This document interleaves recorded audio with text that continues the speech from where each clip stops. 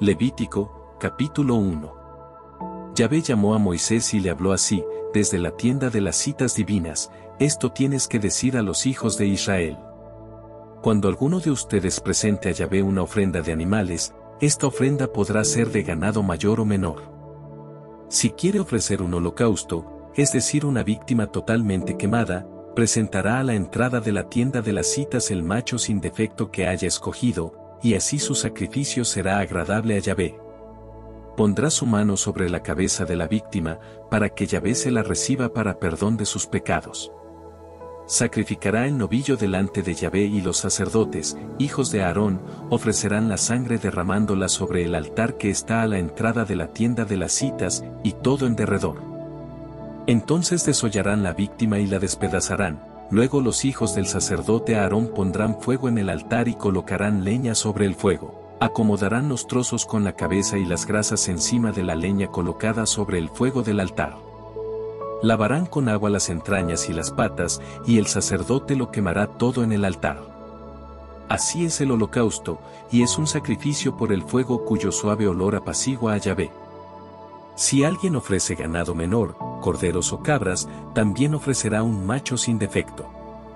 Lo sacrificarán ante Yahvé, al lado norte del altar. Los sacerdotes derramarán la sangre en el altar y en todo su derredor.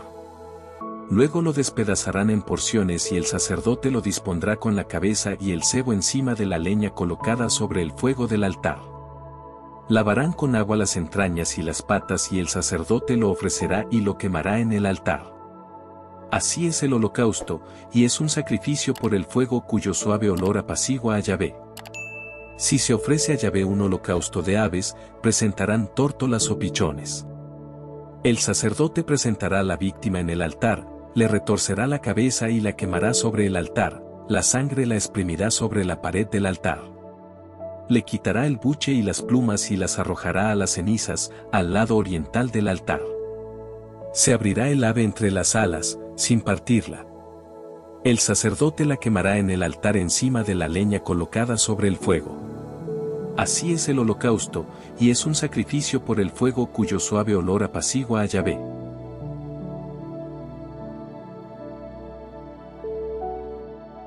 Levítico, capítulo 2. Cuando alguien ofrezca a Yahvé una ofrenda, esta consistirá en flor de harina, sobre la que derramará aceite y pondrá incienso. La llevará a los hijos de Aarón, a los sacerdotes. El sacerdote tomará un puñado de harina con aceite y todo el incienso, luego lo quemará en el altar para que Dios se acuerde de aquel que ofrece.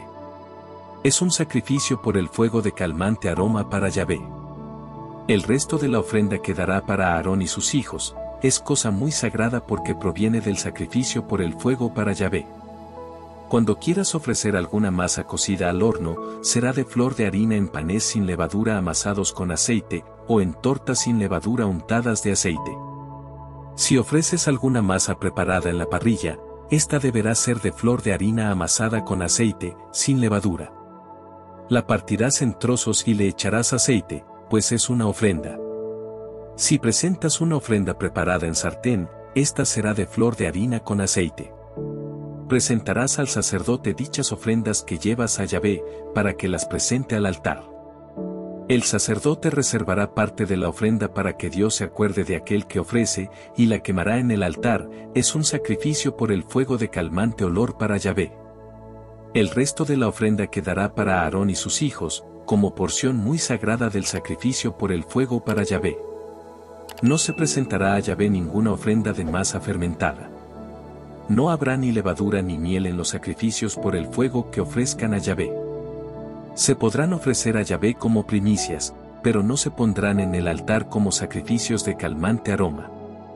En toda ofrenda que presentes, pondrás sal, pues así como la alianza con tu Dios es alianza de sal, también estará la sal en tus ofrendas, todas serán saladas.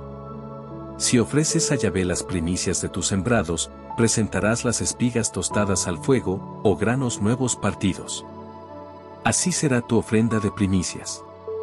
Echarás por encima aceite e incienso, por ser una ofrenda. El sacerdote quemará en tu nombre parte del grano molido y del aceite, con todo el incienso. Es un sacrificio por el fuego para Yahvé.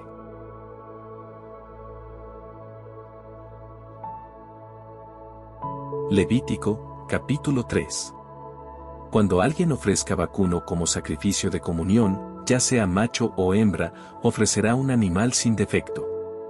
Pondrá su mano sobre la cabeza de la víctima y la degollará a la entrada de la tienda de las citas, y los hijos de Aarón, los sacerdotes, derramarán la sangre en el altar y en su derredor. Se tomará una parte del sacrificio de comunión y se ofrecerá por el fuego para Yahvé, el sebo que cubre las entrañas y todo lo que hay sobre ellas, los 2 riñones y el sebo adherido a ellos y a los lomos, y la telilla del hígado que se separará de los riñones. Los hijos de Aarón quemarán todo esto en el altar encima del holocausto que está sobre la leña puesta al fuego. Será un sacrificio por el fuego de calmante olor para Yahvé. Si lo que se ofrece como sacrificio de comunión ante Yahvé es de ganado menor, se ofrecerá un animal sin defecto, macho o hembra.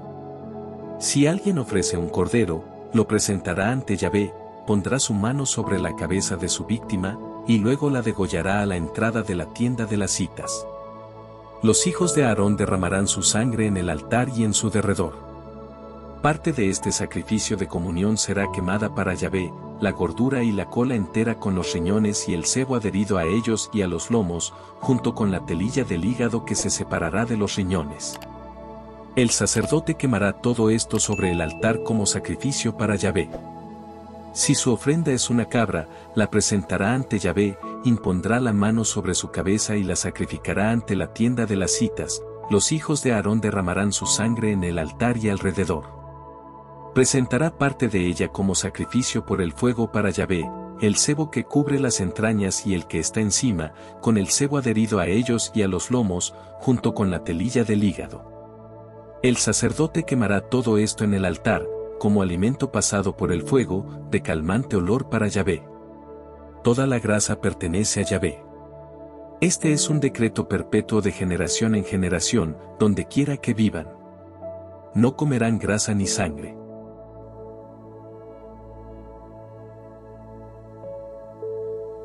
Levítico, capítulo 4. Yahvé habló así a Moisés: dirás a los hijos de Israel, estas son las normas para las personas que pecan por ignorancia contra uno de los mandamientos de Yahvé, haciendo algo que no debe hacerse.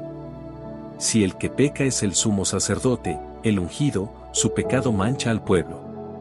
Ofrecerá a Yahvé, por el pecado que cometió, un novillo sin defecto. Lo traerá a la tienda de las citas a la presencia de Yahvé, pondrá la mano sobre la cabeza del novillo, y luego lo sacrificará delante de Yahvé. Entonces el sacerdote ungido tomará parte de su sangre, que llevará a la tienda de las citas, y habiendo mojado el dedo en la sangre rociará con ella 7 veces hacia el velo del santuario. El sacerdote teñirá con la sangre los cuernos del altar del incienso aromático para Yahvé que está en la tienda de las citas, y vaciará el resto de la sangre al pie del altar de los holocaustos, a la entrada de la tienda de las citas. Después quitará la grasa del novillo sacrificado por el pecado, tanto la que cubre las entrañas, como la que está encima, los riñones y el sebo adherido a estos y a los lomos, junto con la telilla del hígado. Hará como se hace en los sacrificios de comunión, lo quemará sobre el altar de los holocaustos.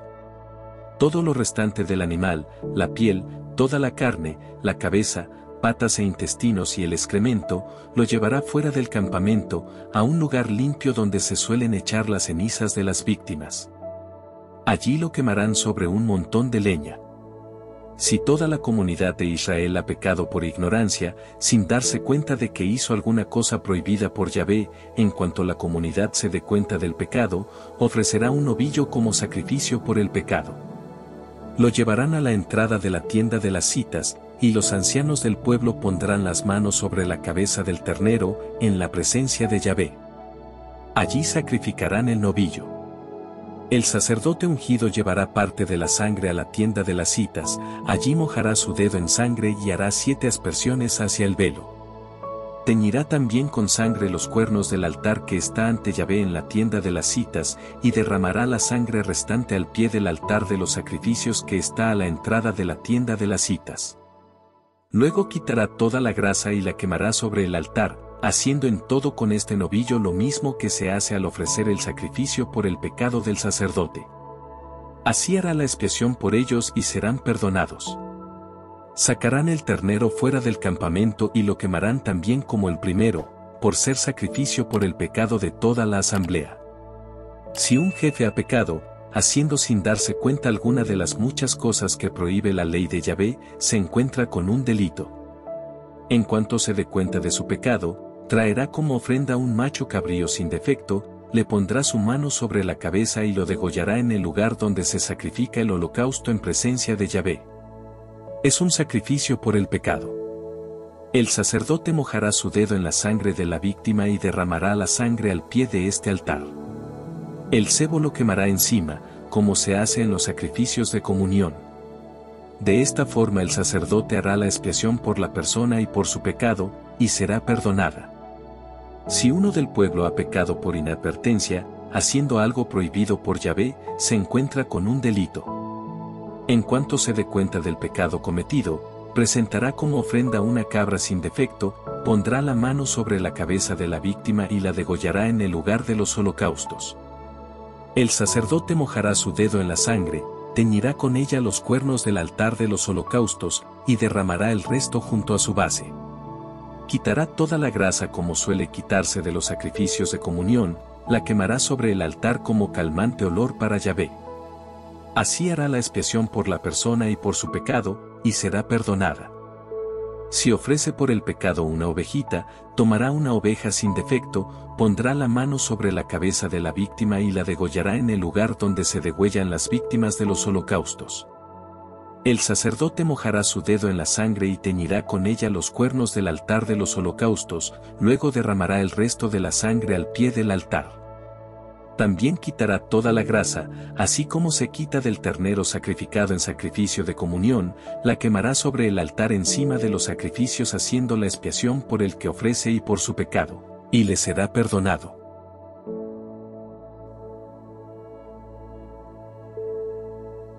Levítico, capítulo 5.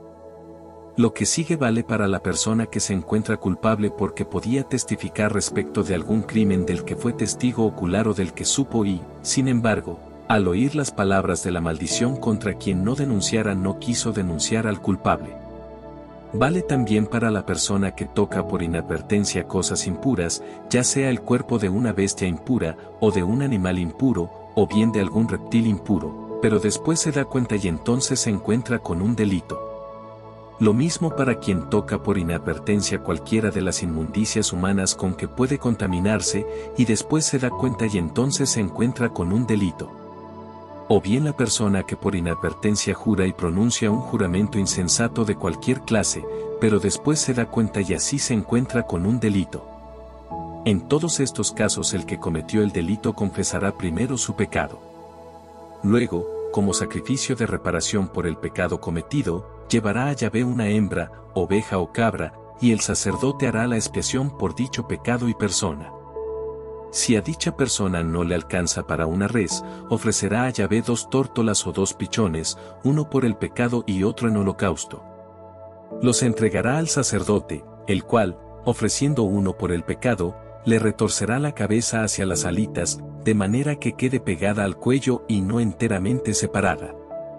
Rociará con su sangre la pared del altar y derramará el resto de la sangre al pie del altar, es un sacrificio por el pecado. El otro pájaro lo quemará en sacrificio de holocausto, como se acostumbra hacer. Así es como el sacerdote hará la expiación por esta persona, por su pecado, y será perdonada. Si a esta persona tampoco le alcanza para ofrecer 2 tórtolas o 2 pichones, ofrecerá por su pecado, para que se le perdone, 1/10 parte de flor de harina. No le pondrá aceite, ni pondrá encima incienso, pues es ofrenda por el pecado. La entregará al sacerdote, el cual, tomando un puñado entero de harina, la quemará sobre el altar encima de los holocaustos para Yahvé, para que se acuerde del que ofrece. Así el sacerdote hará la expiación por esta persona y por su pecado, y le será perdonado. El resto de la ofrenda será para el sacerdote. Yahvé habló a Moisés para decirle: si alguno ha pecado por error, al no dar todo lo que debía consagrar a Yahvé, ofrecerá por su pecado un carnero sin defecto, una res de ganado menor que tú apreciarás según lo que vale en siclos de plata, según el peso del santuario. Este hombre devolverá lo que no dio para el santuario y lo dará al sacerdote, agregando una quinta parte. El sacerdote hará la expiación por él, ofreciendo el carnero por el pecado, y quedará perdonado.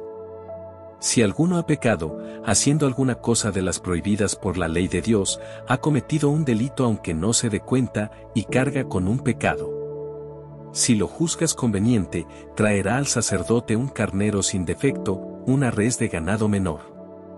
El sacerdote hará la expiación por él, pues lo hizo sin advertencia, y quedará perdonado. Pues no hay duda de que Era cometió un delito a los ojos de Yahvé. Yahvé habló a Moisés para decirle: aquí viene el caso del que cometió un pecado de infidelidad a Yahvé en la forma siguiente: defraudó a su prójimo respecto a algún depósito que éste le había confiado, o le quitó una cosa por la fuerza, o lo explotó, o mintió respecto de una cosa perdida que encontró, o hizo falso juramento en cualquier asunto en que los hombres suelen pecar. El que pecó y que cometió un delito, tendrá que devolver lo que robó o quitó a la fuerza o lo que guardó del depósito o de la cosa perdida que encontró y por la que hizo falso juramento. Añadirá además la quinta parte. Si lo juzgas conveniente, traerá a Yahvé su sacrificio por el pecado, un carnero sin defecto, una res de ganado menor, y lo dará al sacerdote. El sacerdote hará la expiación por esta persona en presencia de Yahvé, y le será perdonado el pecado que haya cometido.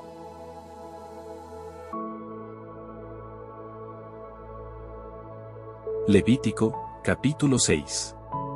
Yahvé habló a Moisés para decirle: da esta orden a Aarón y a sus hijos: esta será la ley del holocausto, es decir, de la víctima totalmente quemada.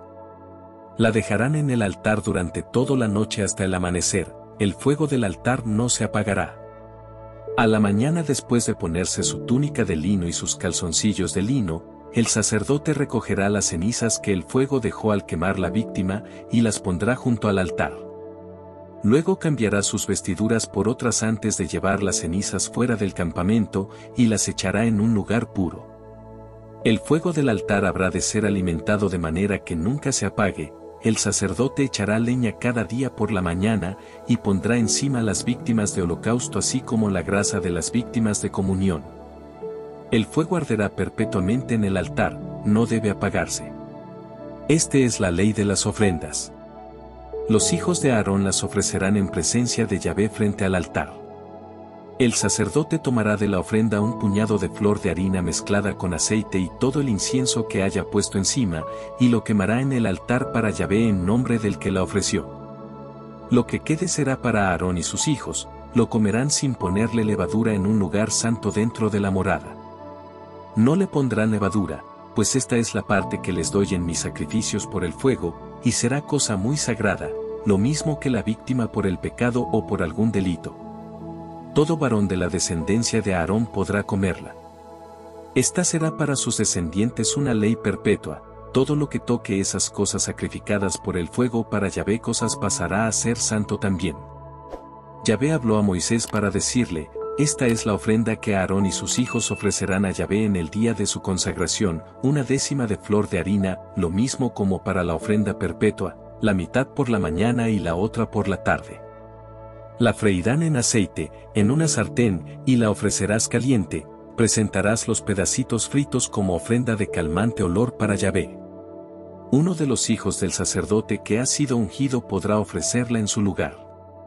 Esta ofrenda será quemada entera en el altar, esto será un rito perpetuo. Toda ofrenda que presente uno de los sacerdotes será consumida totalmente, no se comerá nada de ella. Yahvé habló a Moisés para decirle: dile a Aarón y a sus hijos: esta es la ley de la víctima ofrecida por el pecado. Será sacrificada ante Yahvé en el mismo lugar donde se ofrece el sacrificio del holocausto. Es una cosa muy sagrada. El sacerdote que la ofrece la comerá en un lugar santo, a la entrada de la tienda de las citas. Cualquier cosa que toque las carnes sacrificadas será santificada. Si cae una gota de su sangre sobre algún vestido, se lavará en lugar santo. La vasija de barro en que fue cocida, será quebrada. La de cobre, en cambio, se fregará y lavará con agua. Todo varón de entre los sacerdotes podrá comer la carne de esta víctima, la cual es cosa muy sagrada. En cambio, siempre que la sangre de la víctima por el pecado haya sido introducida en la tienda de las citas para hacer la expiación, no se comerá, sino que se echará al fuego.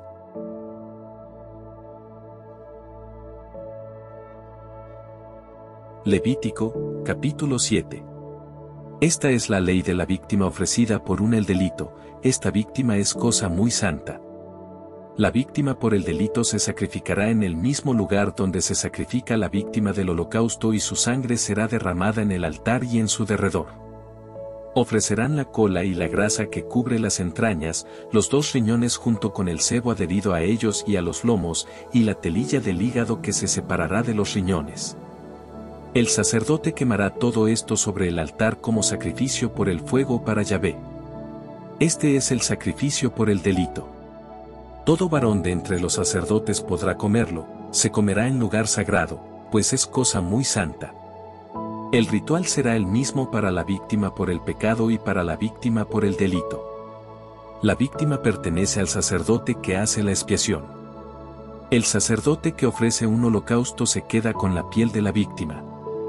Toda ofrenda de flor de harina que fue cocida en horno o tostada en sartén será del sacerdote que la presentó. En cambio, toda ofrenda amasada en aceite o seca, se dará a todos los hijos de Aarón, en proporciones iguales. Esta es la ley del sacrificio de comunión que se ofrece a Yahvé. Si se ofrece en acción de gracias, lo acompañan panes sin levadura amasados con aceite, tortas sin levadura untadas con aceite, y flor de harina amasada y sobada con aceite. Esta ofrenda se añadirá a los buñuelos de masa fermentada y a lo que se ofrece como sacrificio de comunión para dar gracias. De cada una de esas ofrendas se apartará la porción de Yahvé, y será del sacerdote que derrama la sangre de las víctimas de comunión. La carne de la víctima de comunión se comerá el mismo día, no quedará nada hasta la mañana. La víctima ofrecida en cumplimiento de un voto, o como ofrenda voluntaria, se comerá el mismo día, pero lo que sobre podrá comerse al otro día. Si al tercer día queda algo de la carne de la víctima, se quemará. El que al tercer día comiere carne del sacrificio de comunión, su sacrificio no sería recibido por Dios, y no sería de ningún provecho para el que lo ofreció, sería una cosa fea y el que la comiere cargaría con un pecado. No se comerá la carne que ha tocado alguna cosa impura, sino que la quemarán. En cuanto a la carne del sacrificio de comunión, cualquier persona que esté pura la podrá comer, pero si alguien come carne del sacrificio de comunión presentado a Yahvé, a pesar de que esté en estado de impureza, ese será borrado de entre los suyos. El que haya tocado cualquier cosa impura, sea de hombre o de animal, o cualquier otra abominación impura, y a pesar de eso coma de la carne del sacrificio de comunión ofrecida a Yahvé, será borrado de entre los suyos.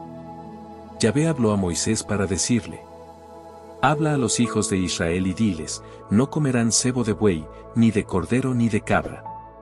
La grasa de animal muerto o destrozado podrá servir para cualquier uso, pero no la comerán.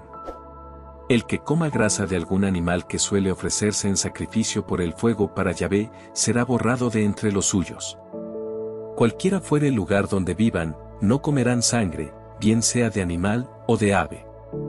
Cualquier persona que coma sangre será borrada de entre los suyos.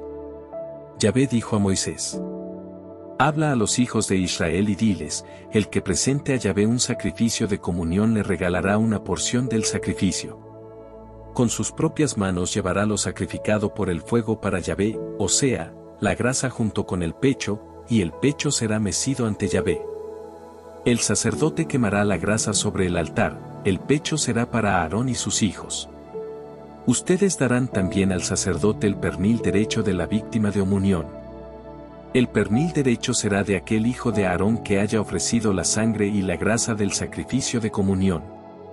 Yo quito a los hijos de Israel, de sus sacrificios de comunión, el pecho que fue mecido y el pernil que fue puesto aparte, para dárselos al sacerdote Aarón y a sus hijos.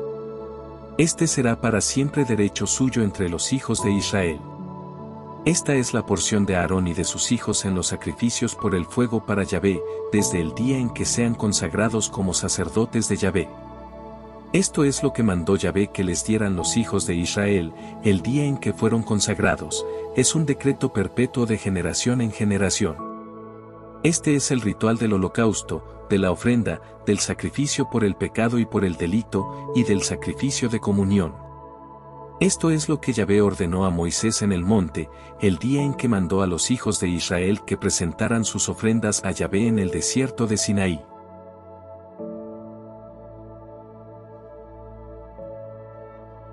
Levítico, capítulo 8. Yahvé habló a Moisés para decirle: toma contigo a Aarón y a sus hijos, y también sus vestiduras, el óleo de la unción, el novillo para el sacrificio por el pecado, los 2 carneros y el canastillo de los panes sin levadura. Luego reúne a toda la comunidad a la entrada de la tienda de las citas. Moisés hizo lo que Yahvé le había mandado, y la comunidad se reunió a la entrada de la tienda de las citas. Y Moisés dijo a la comunidad: esto es lo que Yahvé ha mandado hacer. Moisés, entonces, pidió que Aarón y sus hijos se acercaran, y los lavó con agua.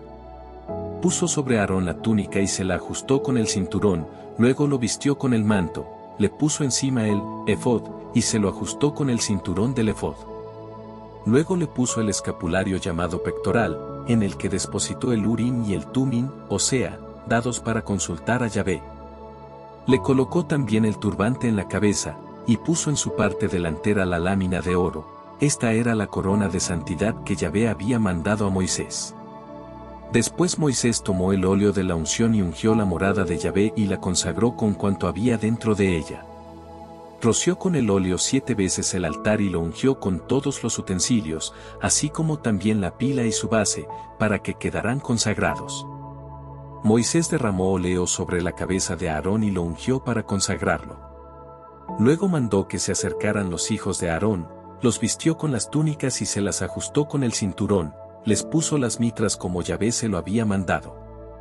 Después hizo traer el novillo para el sacrificio por el pecado, y Aarón y sus hijos pusieron las manos sobre la cabeza del novillo.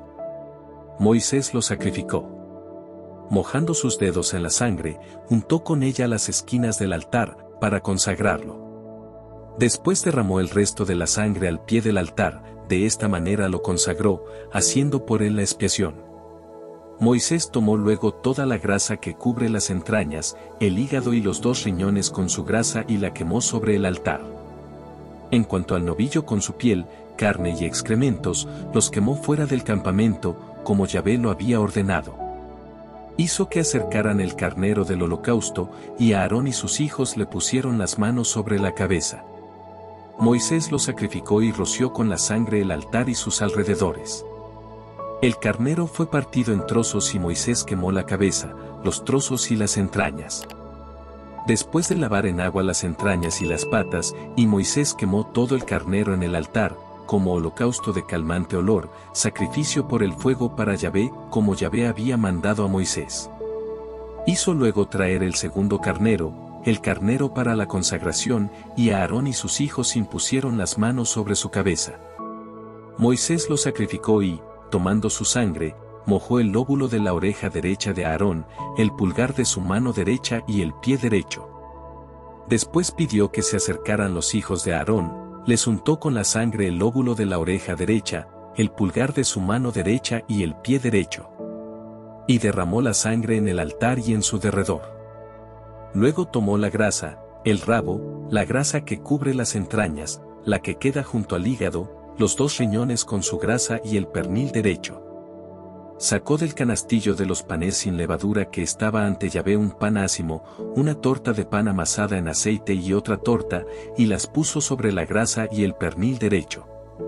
Entregó todo esto en manos de Aarón y en manos de sus hijos, haciéndolas mecer como ofrenda mecida ante Yahvé. Moisés la recibió luego de sus manos y la quemó en el altar por encima del holocausto. Este fue el sacrificio de consagración de calmante olor, sacrificio por el fuego para Yahvé. Moisés tomó entonces el pecho y lo meció como ofrenda mecida ante Yahvé. Esta porción del carnero de la consagración fue la parte de Moisés, como Yahvé se lo había mandado. Después Moisés tomó el óleo de la unción y sangre de la que había encima del altar y roció a Aarón y sus vestiduras, como también a sus hijos y sus vestiduras. Así, pues, los consagró. Entonces, Moisés dijo a Aarón y a sus hijos: hacen la carne en la puerta de la tienda de las citas y cómanla allí mismo. Coman también el pan consagrado que está en su canasto tal como lo he mandado, diciendo: Aarón y sus hijos lo comerán, las sobras de la carne y del pan las quemarán. Ustedes no se apartarán de la entrada de la tienda de las citas durante 7 días, pues hasta el 7º día sus manos quedarán consagradas. Moisés añadió: acabamos de hacer lo que Yahvé ordenó, hicimos la expiación por ustedes. Ustedes quedarán día y noche a la entrada de la tienda de las citas durante 7 días. Ustedes deberán observar estas normas no sea que mueran, pues él mismo lo ordenó así.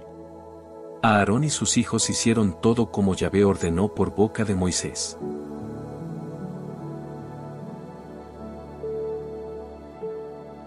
Levítico, capítulo 9. El día 8, Moisés llamó a Aarón y a sus hijos, y a los ancianos de Israel. Entonces dijo a Aarón: trae un ternero para el sacrificio por el pecado y un carnero para el holocausto, ambos sin defecto, para ofrecerlos ante Yahvé. Luego hablarás a los hijos de Israel para decirles: tomen un macho cabrío para el sacrificio por el pecado y un ternero y un cordero, ambos de 1 año y sin defecto, para el holocausto, para el sacrificio de comunión, un ternero y un carnero que se sacrificarán ante Yahvé, y además una ofrenda amasada con aceite, pues hoy Yahvé se manifestará delante de ustedes. Trajeron ante la tienda lo que Moisés había mandado, y toda la comunidad se acercó, quedándose de pie delante de Yahvé. Entonces Moisés dijo: esto es lo que Yahvé les manda hacer para que se les aparezca la gloria de Yahvé. Y Moisés dijo a Aarón: acércate al altar y ofrece tu sacrificio por el pecado y tu holocausto, haciendo así la expiación por ti mismo y por los tuyos. También presenta la ofrenda del pueblo y haz la expiación por ellos, como Yahvé lo ha ordenado. Acercándose Aarón al altar sacrificó el ternero por su propio pecado. Los hijos de Aarón le presentaron la sangre, y él, mojando su dedo en la sangre, untó con ella los cuernos del altar y derramó el resto de la sangre al pie del altar. Quemó luego la grasa sobre el altar junto con los riñones y la telilla del hígado de la víctima por el pecado, como Yahvé había mandado a Moisés, pero quemó la carne y la piel fuera del campamento. Después sacrificó la víctima del holocausto y los hijos de Aarón le presentaron la sangre, que derramó en el altar y alrededor. Le presentaron la víctima del holocausto en trozos, juntamente con la cabeza, y lo quemó todo sobre el altar. Lavó las entrañas y las patas y las quemó encima del holocausto sobre el altar. Después presentó la ofrenda del pueblo. Tomó el macho cabrío por la expiación por el pueblo. Lo sacrificó como el primero e hizo la expiación. Ofreció el holocausto como ordena el ritual. Además presentó la oblación, tomando un puñado de ella, la quemó en el altar, encima del holocausto de la mañana. Sacrificó asimismo el ternero y el carnero como sacrificios de comunión por el pueblo. Los hijos de Aarón le entregaron la sangre, que él derramó en el altar y en su derredor. En cuanto a las grasas del ternero y del carnero, el rabo, la grasa que cubre las entrañas, los riñones y la telilla del hígado, las pusieron sobre el pecho de las víctimas, y él las quemó sobre el altar. Aarón meció los pechos y el pernil derecho como ofrenda mecida ante Yahvé, conforme Moisés había ordenado. Aarón, levantando las manos hacia el pueblo, lo bendijo, y luego descendió, pues terminaba de ofrecer el sacrificio por el pecado, el holocausto y el sacrificio de comunión. Entonces Moisés y Aarón entraron en la tienda de las citas y, cuando salieron, bendijeron al pueblo. En ese instante la gloria de Yahvé se apareció a todo el pueblo, salió fuego de la presencia de Yahvé, que consumió el holocausto y las grasas puestas sobre el altar. Todo el pueblo, al verlo, dio gritos de júbilo y cayó rostro en tierra.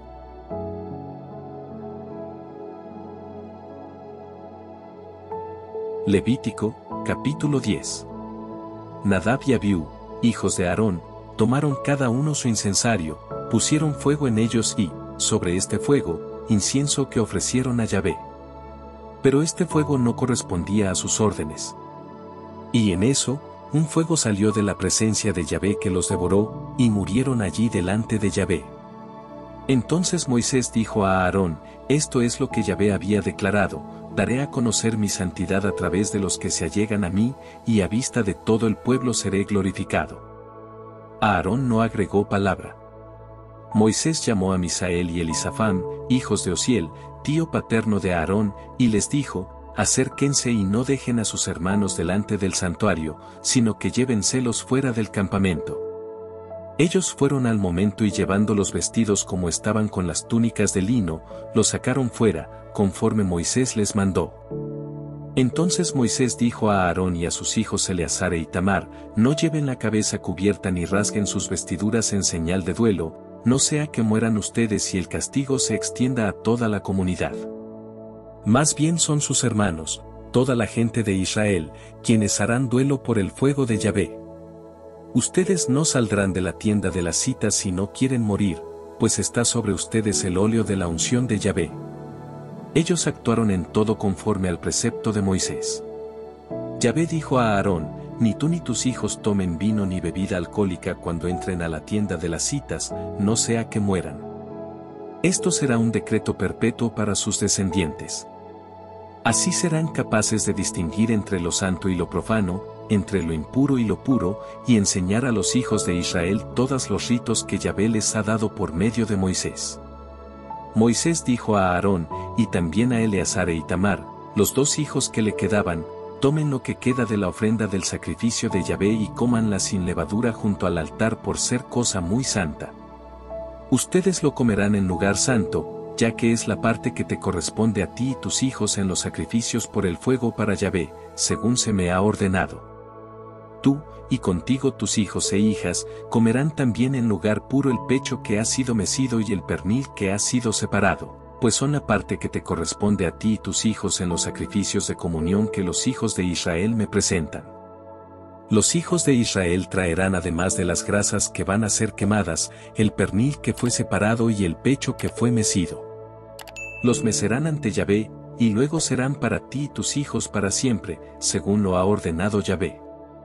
Entretanto Moisés quiso cerciorarse acerca del macho cabrío del sacrificio por el pecado, pero vio que había sido quemado. Se enojó con Eleazar e Itamar, los hijos que le habían quedado a Aarón, y dijo, ¿por qué no comieron en lugar sagrado la víctima del sacrificio de expiación? Pues era cosa muy santa que se les daba a ustedes para quitar la falta de la comunidad y para conseguir de Yahvé su perdón. Debían haberla comido en lugar sagrado, según les había ordenado, puesto que su sangre no había sido llevada al interior del santuario. Aarón respondió a Moisés, es cierto que han presentado hoy delante de Yahvé su sacrificio por el pecado y su holocausto, pero después de lo que me ha sucedido, si yo hubiera comido hoy de la víctima por el pecado, ¿acaso hubiera sido esto grato a Yahvé? Al escuchar esto Moisés se dio por satisfecho.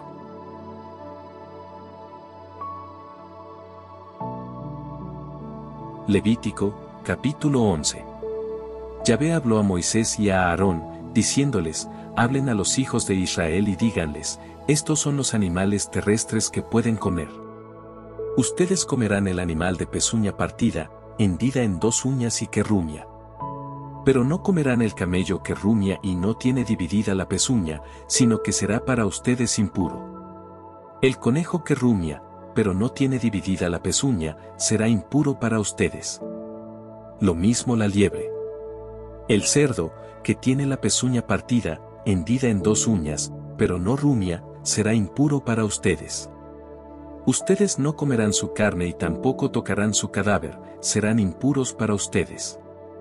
Estos son los que hay en el agua y que pueden comer.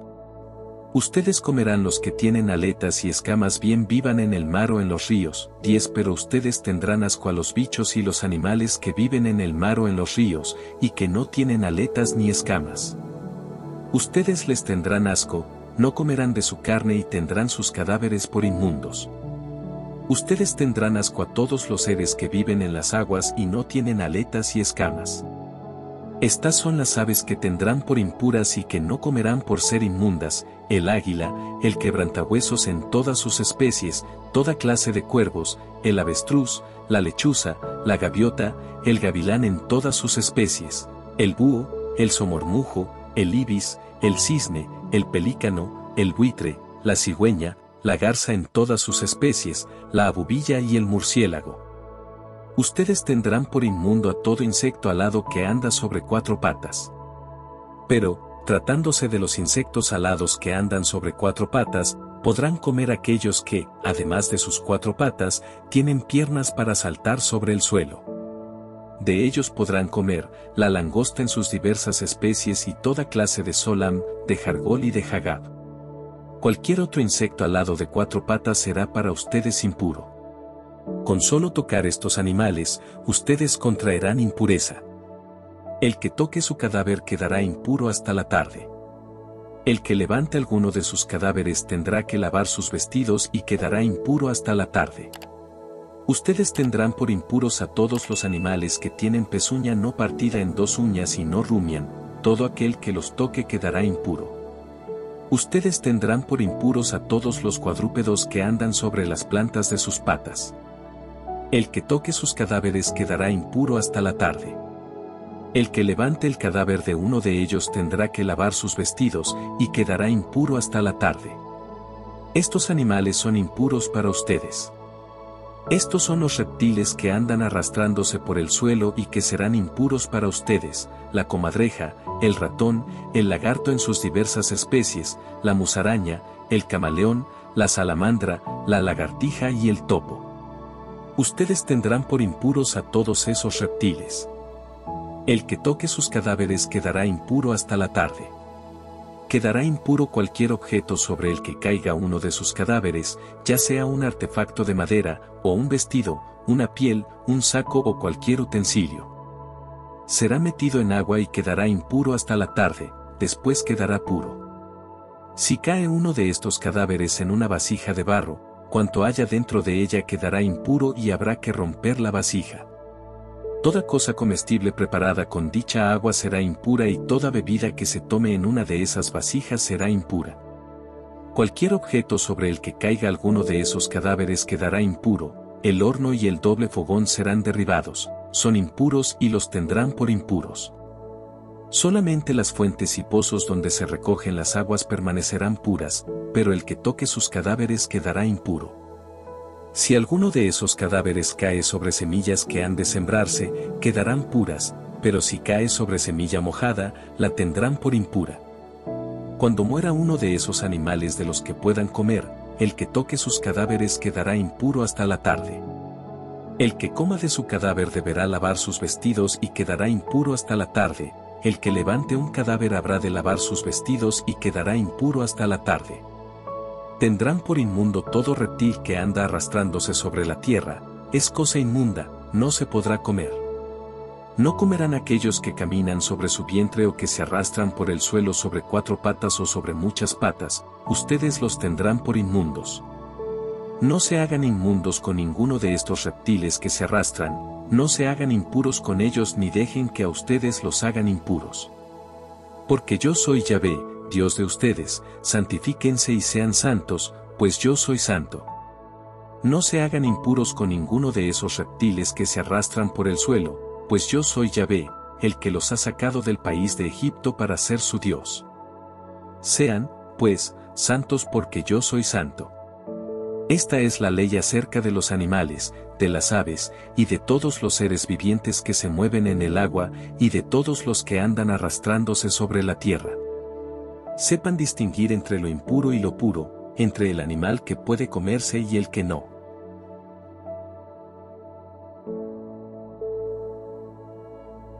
Levítico, capítulo 12.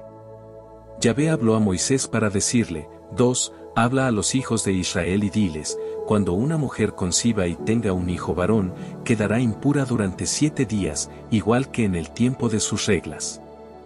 El niño será circuncidado en su carne al 8º día, pero ella esperará 33 días para ser purificada de su sangre. No tocará ninguna cosa santa, ni entrará en el santuario, hasta que se cumplan los días de su purificación. Si dio a luz una niña, estará impura 2 semanas, y lo mismo será doble el tiempo de su purificación, esperará 66 días la purificación de su sangre. Al cumplirse los días de su purificación, sea por niño o niña, presentará al sacerdote, a la entrada de la tienda de las citas, un cordero de 1 año como holocausto, y un pichón o una tórtola como sacrificio por el pecado. El sacerdote lo ofrecerá ante Yahvé haciendo expiación por ella, y quedará purificada del flujo de su sangre. Esta es la ley referente a la mujer que da a luz a un niño o una niña. Si la mujer no puede ofrecer una res menor, ofrecerá 2 tórtolas o 2 pichones, uno como holocausto y otro como sacrificio por el pecado. El sacerdote hará expiación por ella y quedará pura.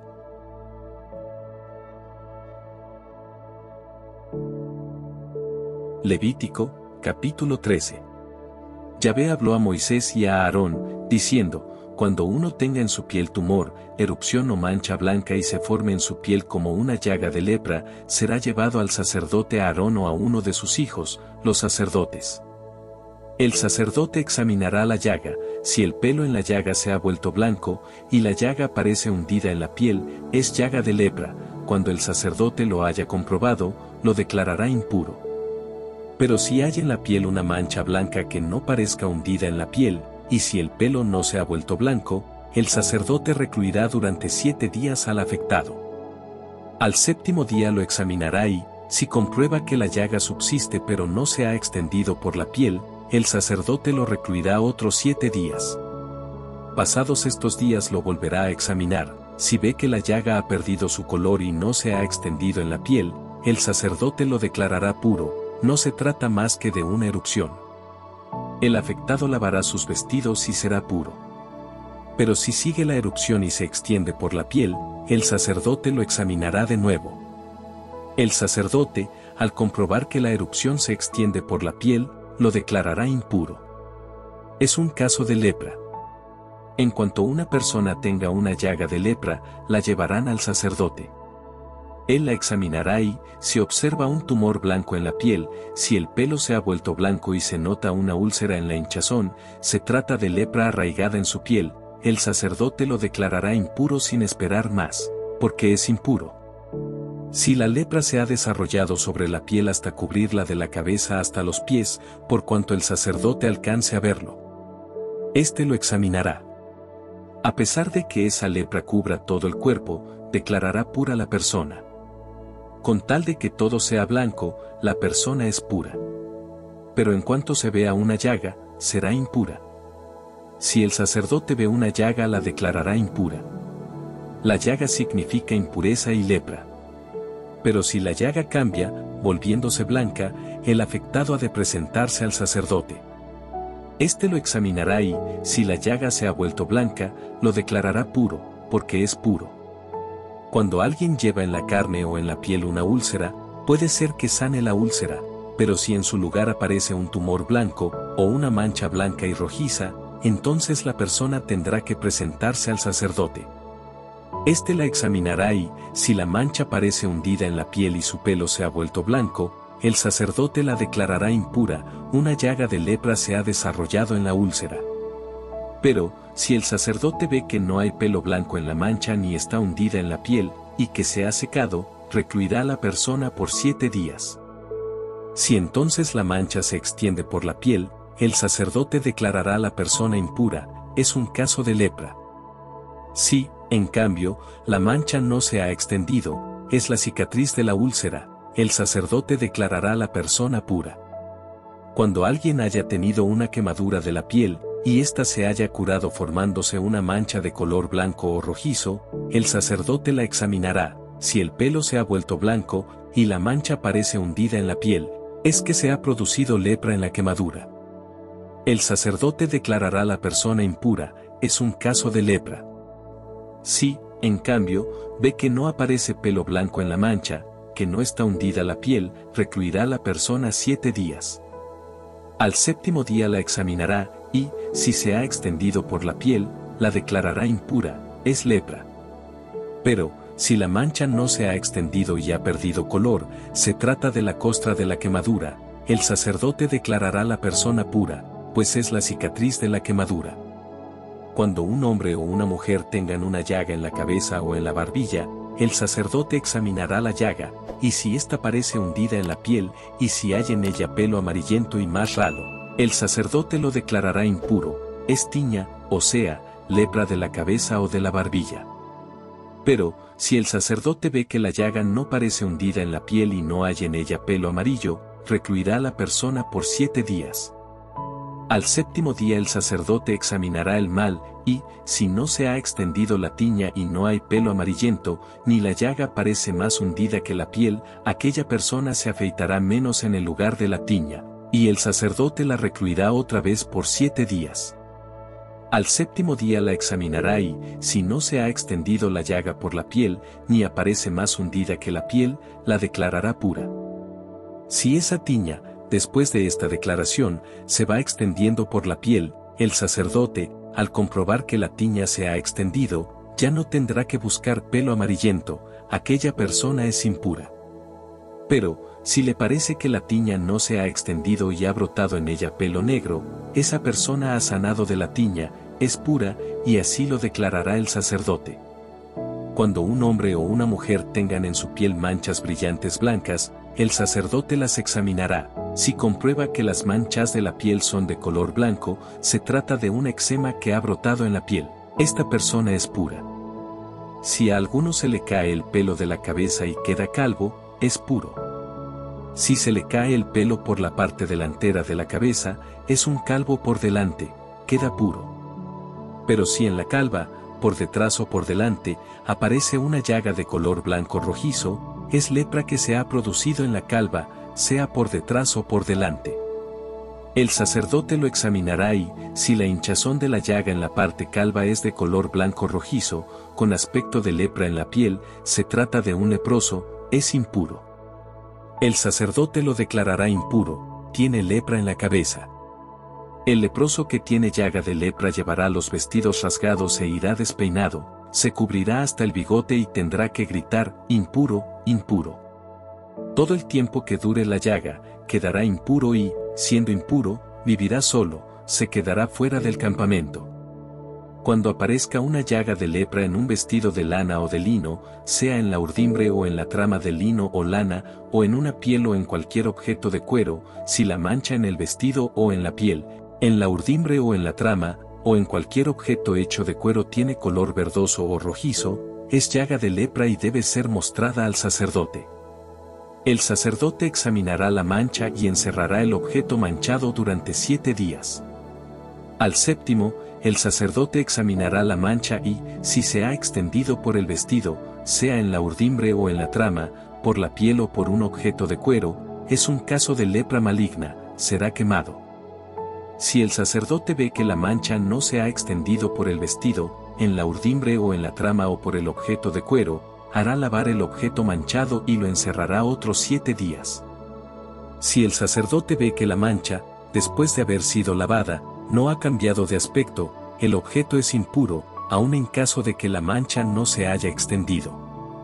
Lo entregarás al fuego, es una corrosión por la cara o por detrás. En cambio, si el sacerdote ve que la parte manchada, después de lavada, ha perdido color, la rasgará del vestido, del cuero, de la urdimbre o de la trama. Pero si vuelve a aparecer en el vestido, en la urdimbre o en la trama, en el objeto de cuero, ha vuelto la lepra, por lo que quemarás el objeto que está afectado. El vestido, la urdimbre o la trama o el objeto de cuero que después de ser lavados pierdan la mancha, serán lavados por segunda vez y quedarán puros. Esta es la ley para la mancha de lepra que se halla en los vestidos de lana o de lino, en la urdimbre o en la trama o en cualquier objeto hecho de cuero, para declararlos puros e impuros.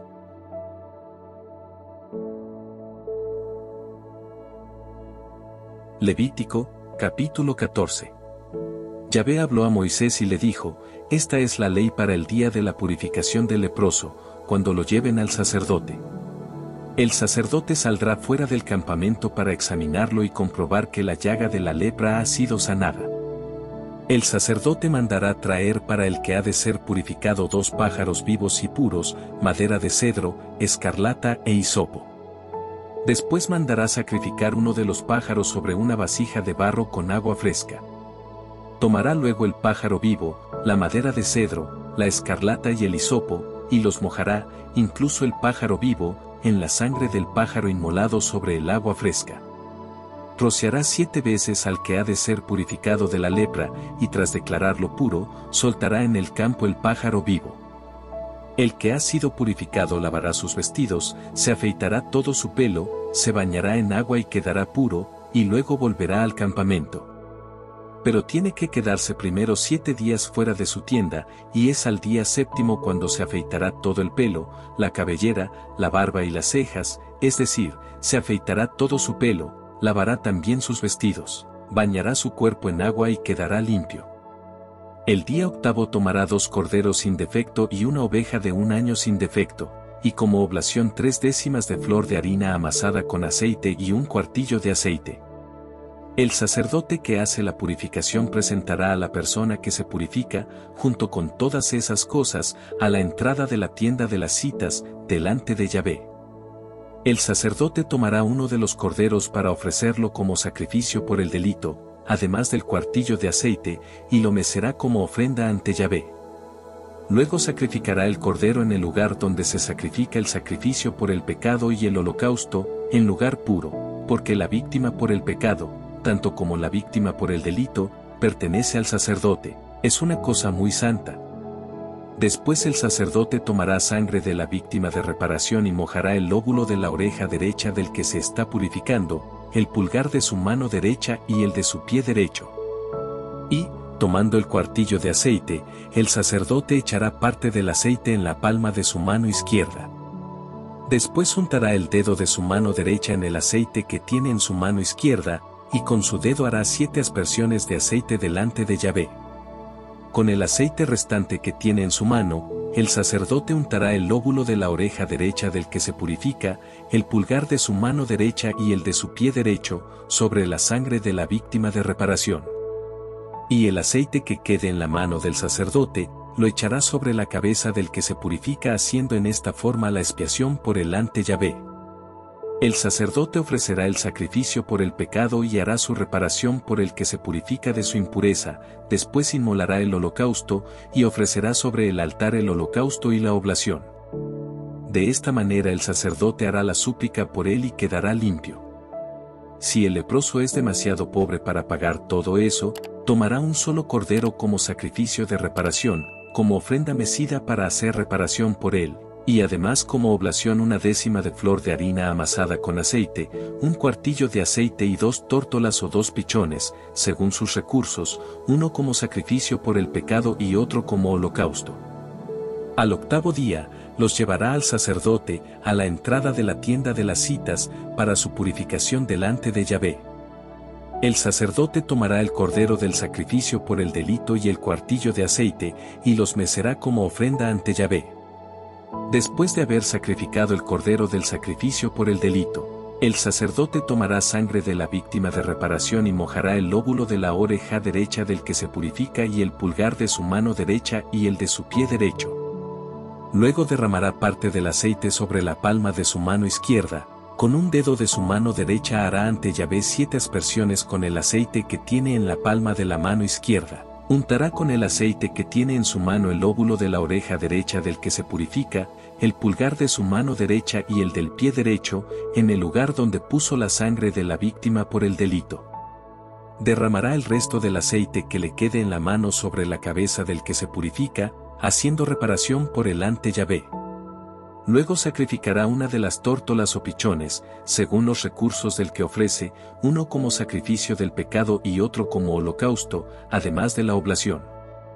De este modo el sacerdote hará la expiación ante Yahvé por aquel que se purifica. Esta es la ley de purificación para el leproso de escasos recursos. Yahvé habló a Moisés y a Aarón y les dijo: cuando hayan entrado en la tierra de Canaán que yo les daré en posesión, si yo castigo con la lepra alguna de las casas de la tierra que van a poseer, el propietario de la casa irá a avisarle al sacerdote diciendo: he visto en mi casa algo que parece lepra. Antes de ir para examinar esa plaga, el sacerdote ordenará que desocupen la casa, no sea que lo que hay en ella pase a ser impuro. Después irá a examinar la casa. Si ve que la llaga está en las paredes de la casa en forma de cavidades verdosas y rojizas que parecen hundidas en la pared, el sacerdote saldrá a la puerta de la casa y la cerrará durante 7 días. Volverá al día séptimo y si comprueba que la mancha se ha extendido por las paredes, mandará arrancar las piedras manchadas y arrojarlas fuera de la ciudad en un lugar impuro. Hará raspar todo el interior de la casa y echará fuera de la ciudad, en un lugar impuro, el polvo que hayan quitado. Luego tomarán piedras y las colocarán en el lugar de las primeras y también mezcla nueva para revocar la casa. Si la mancha vuelve a extenderse por la casa después de haber arrancado las piedras y de haberlas raspado y revocado, el sacerdote entrará de nuevo, y si comprueba que la mancha se ha extendido por la casa, hay un caso de lepra maligna en la casa y está impura. En este caso se derribará la casa. Sus piedras, sus maderas y todo el material de la casa serán sacados fuera de la ciudad a un lugar impuro. Quien entre en esa casa durante el tiempo que esté clausurada quedará impuro hasta la tarde. El que duerma en ella habrá de lavar sus vestidos, como también el que coma en ella. Pero si el sacerdote comprueba al entrar que, después de revocada la casa, la mancha no se ha extendido por ella, la declarará pura, pues ha sanado del mal. Entonces ofrecerá por la casa un sacrificio por el pecado, tomará 2 pájaros, madera de cedro, escarlata e hisopo, sacrificará uno de los pájaros sobre una vasija de barro con agua fresca, y tomando la madera de cedro, el hisopo y escarlata, con el pájaro vivo, los mojará en la sangre del pájaro sacrificado y en el agua fresca, luego rociará la casa 7 veces. Así hará la expiación por la casa con la sangre del pájaro, el agua fresca, el pájaro vivo, la madera de cedro, el hisopo y la escarlata. Luego soltará el pájaro vivo fuera de la ciudad, en el campo. De este modo hará reparación por la casa, la cual quedará pura. Esta es la ley para todo tipo de lepra o tiña, para la lepra del vestido y de la casa, para los tumores, erupciones y manchas. Con esto se sabrá cuando uno es puro o impuro. Esta es la ley de la lepra. Levítico, capítulo 15. Yahvé habló a Moisés y a Aarón para decirles: hablen a los hijos de Israel y díganles, cualquier persona que padezca un derrame es impura por este derrame. Y esta es la ley de la impureza por algún derrame, sea que su cuerpo deje destilar el derrame o lo retenga, es impuro. Toda cama en que duerma el que padece derrame será impura. Quien toque esta cama deberá lavar sus vestidos y luego bañarse, y quedará impuro hasta la tarde. Quien se siente en un mueble donde se haya sentado cualquiera que padezca derrame, deberá lavar sus vestidos y luego bañarse en agua, y será impuro hasta la tarde. Quien toque el cuerpo del que padece derrame lavará sus vestidos, se bañará y será impuro hasta la tarde. Si el que tiene derrame escupe sobre un hombre puro, éste deberá lavar sus vestidos y luego bañarse, y quedará impuro hasta la tarde. Todo aparejo sobre el que haya montado el que padece derrame será impuro. Si otra persona toca un objeto que ha estado debajo de él, quedará impura hasta la tarde. Si lleva este objeto, tendrá que lavar sus vestidos y luego bañarse y será impura hasta la tarde. Todo aquel a quien toque el que padece derrame, si no se lava las manos, deberá lavar sus vestidos y luego bañarse, y quedará impuro hasta la tarde. Toda vasija de barro tocada por el que padece derrame será rota y todo utensilio de madera será lavado en agua. Para ser purificada de su derrame, esta persona deberá contar 7 días, después lavará sus vestidos, se bañará en agua fresca y quedará pura. Al 8º día tomará 2 tórtolas o 2 pichones y se presentará ante Yahvé a la entrada de la tienda de las citas para entregarlos al sacerdote. Este los ofrecerá, uno como sacrificio por el pecado, el otro como holocausto, así el sacerdote hará la expiación ante Yahvé por esa persona y por su derrame. El hombre que tenga derrame seminal lavará con agua todo su cuerpo y quedará impuro hasta la tarde. Toda ropa y todo cuerpo sobre los cuales se haya derramado el semen serán lavados con agua y quedarán impuros hasta la tarde. Cuando una mujer ha tenido relaciones sexuales con un hombre, ambos deben lavarse con agua y quedan impuros hasta la tarde. La mujer que ha tenido sus reglas será impura por espacio de 7 días, por ser un derrame de sangre de su cuerpo. Quien la toque será impuro hasta la tarde. Todo aquello en que se acueste durante su impureza quedará impuro, lo mismo que todo aquello sobre lo que se siente. Quien toque su cama deberá lavar sus vestidos y luego bañarse, y permanecerá impuro hasta la tarde. Quien toque un asiento sobre el que se ha sentado deberá lavar sus vestidos y luego bañarse, y quedará impuro hasta la tarde. Quien toque algo que se puso sobre el lecho o sobre el mueble donde ella se ha sentado quedará impuro hasta la tarde. Si un hombre se acuesta con ella a pesar de su impureza, comparte su impureza y queda impuro 7 días, toda cama en que él se acueste será impura. Si una mujer tiene derrame de sangre durante muchos días, fuera del tiempo de sus reglas, o si éstas se prolongan, quedará impura durante todo este tiempo, como en los días del derrame menstrual. Toda cama en que se acueste mientras dure su derrame será impura, como la cama en la que estuvo en tiempo de sus reglas, y cualquier mueble sobre el que se siente quedará impuro igual. Quien los toque quedará impuro, deberá lavar sus vestidos y bañarse, y quedará impuro hasta la tarde. Una vez que sane de su derrame, contará 7 días, quedando después pura. Al 8º día tomará para sí 2 tórtolas o 2 pichones y los presentará al sacerdote a la entrada de la tienda de las citas. Este los ofrecerá, uno como sacrificio por el pecado y el otro como holocausto, y hará la expiación por ella ante Yahvé, por el derrame que la hacía impura. Ustedes pondrán sobre aviso a los hijos de Israel respecto de sus impurezas, no sea que mueran debido a ellas, en el caso de que contaminen mi morada, que está en medio de ellos.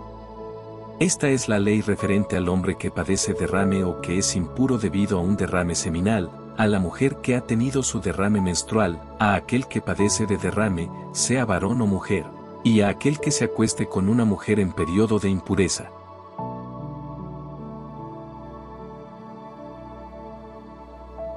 Levítico, capítulo 16. Yahvé habló a Moisés después de la muerte de los 2 hijos de Aarón, los que murieron al acercarse a Yahvé.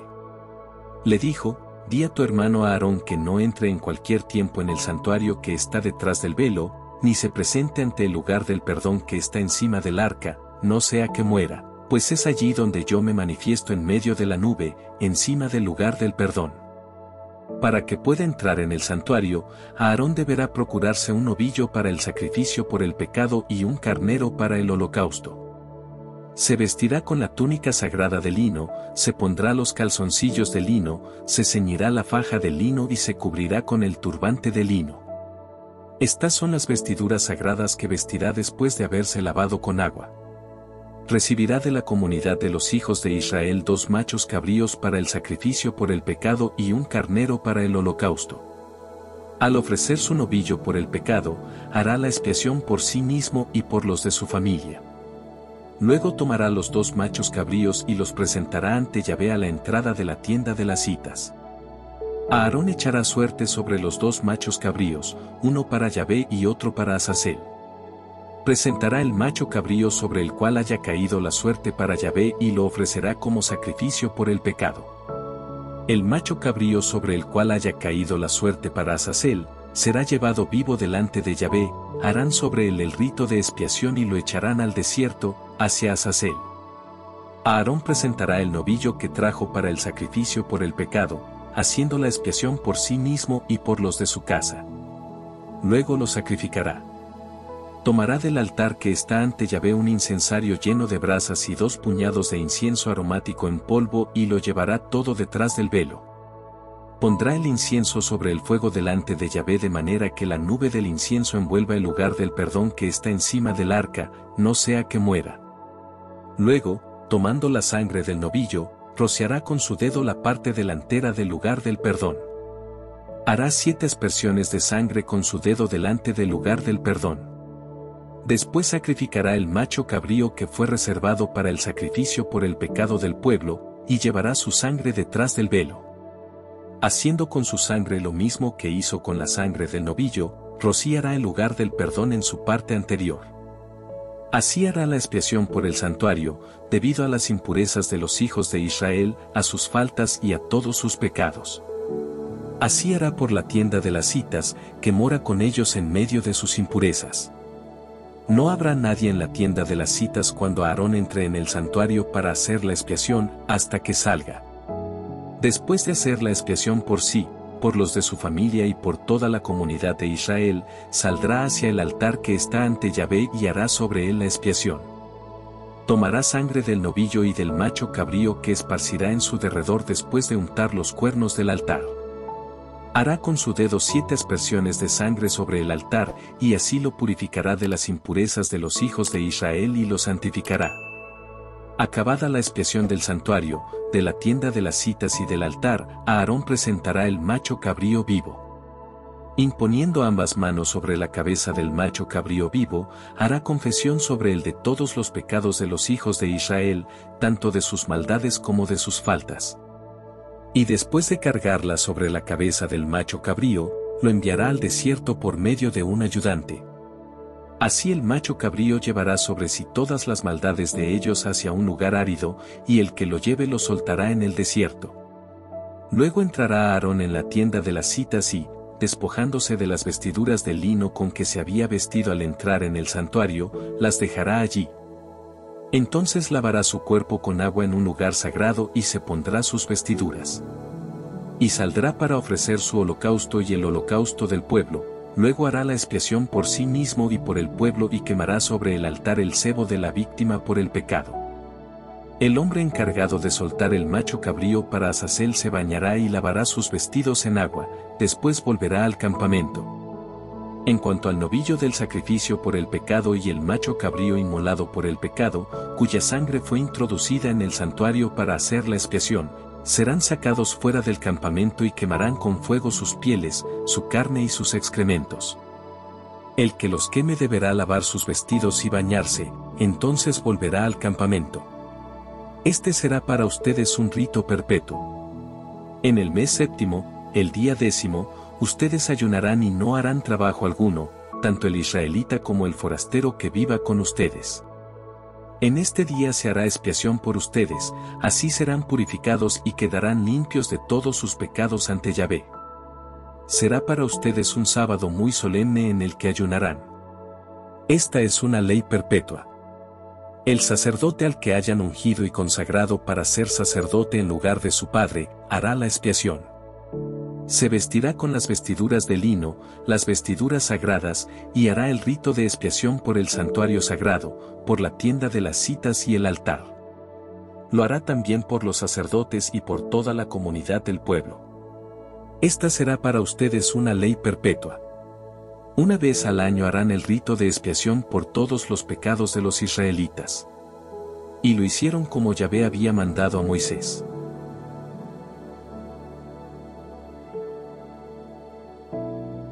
Levítico, capítulo 17. Yahvé dijo a Moisés: habla a Aarón y a sus hijos y a todos los hijos de Israel y diles, esta es la orden que ha dado Yahvé. Cualquier hombre del pueblo de Israel que sacrifique un ternero, una oveja o una cabra dentro del campamento o fuera del mismo, y no lo lleve a la entrada de la tienda de las citas para presentarlo como ofrenda a Yahvé ante su morada, será considerado como reo de sangre. Y por haber derramado sangre, será borrado de su pueblo. Los hijos de Israel no sacrificarán más sus víctimas en el campo, sino que las traerán al sacerdote, a la entrada de la tienda de las citas. Allí las ofrecerán a Yahvé como sacrificios de comunión. El sacerdote derramará la sangre sobre el altar de Yahvé a la entrada de la tienda de las citas y quemará las grasas como calmante olor para Yahvé. De este modo ellos ya no seguirán ofreciendo sacrificios a esos chivos a los que servían y tras los cuales se prostituían. Este será un decreto perpetuo para ellos, de generación en generación. Y les dirás también, si un israelita o uno de los forasteros que viven en medio de ustedes ofrece un holocausto u otro sacrificio, y no lo lleva a la entrada de la tienda de las citas para ofrecerlo a Yahvé, ese será borrado de entre los suyos. Si un hombre de Israel o de los forasteros que viven en medio de ustedes come cualquier clase de sangre, aborreceré esta persona que come sangre y lo exterminaré. Porque el alma de todo ser viviente está en su sangre, y yo les di la sangre para que la lleven al altar para el rescate de sus almas, pues esta sangre paga la deuda del alma. Por eso he dicho a los hijos de Israel, ninguno de ustedes comerá sangre, ni tampoco el forastero que viva entre ustedes. Si un hombre de Israel, o alguno de los extranjeros que viven en medio de ustedes, caza un animal o ave que está permitido comer, derramará su sangre y la cubrirá con tierra. Porque la sangre de todo ser viviente es su misma alma. Por eso mandé a los hijos de Israel, no comerán la sangre de ningún animal, pues la sangre es su alma misma. El que la coma será eliminado. Toda persona nacida en el país, o todo forastero que haya comido carne de animal muerto o destrozado deberá lavar sus vestidos y bañarse en agua, y quedará impuro hasta la tarde, después será puro. Si no los lava ni se baña, cargará con su falta.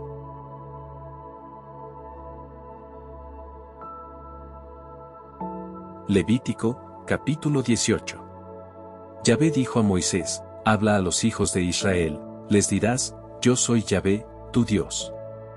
No hagan lo que se hace en la tierra de Egipto, donde ustedes han vivido, ni hagan lo que se hace en la tierra de Canaán, hacia donde los llevo. Ustedes no seguirán sus tradiciones. Son mis decisiones las que seguirán, y mis tradiciones las que guardarán, viviendo de acuerdo a ellas, pues yo soy Yahvé.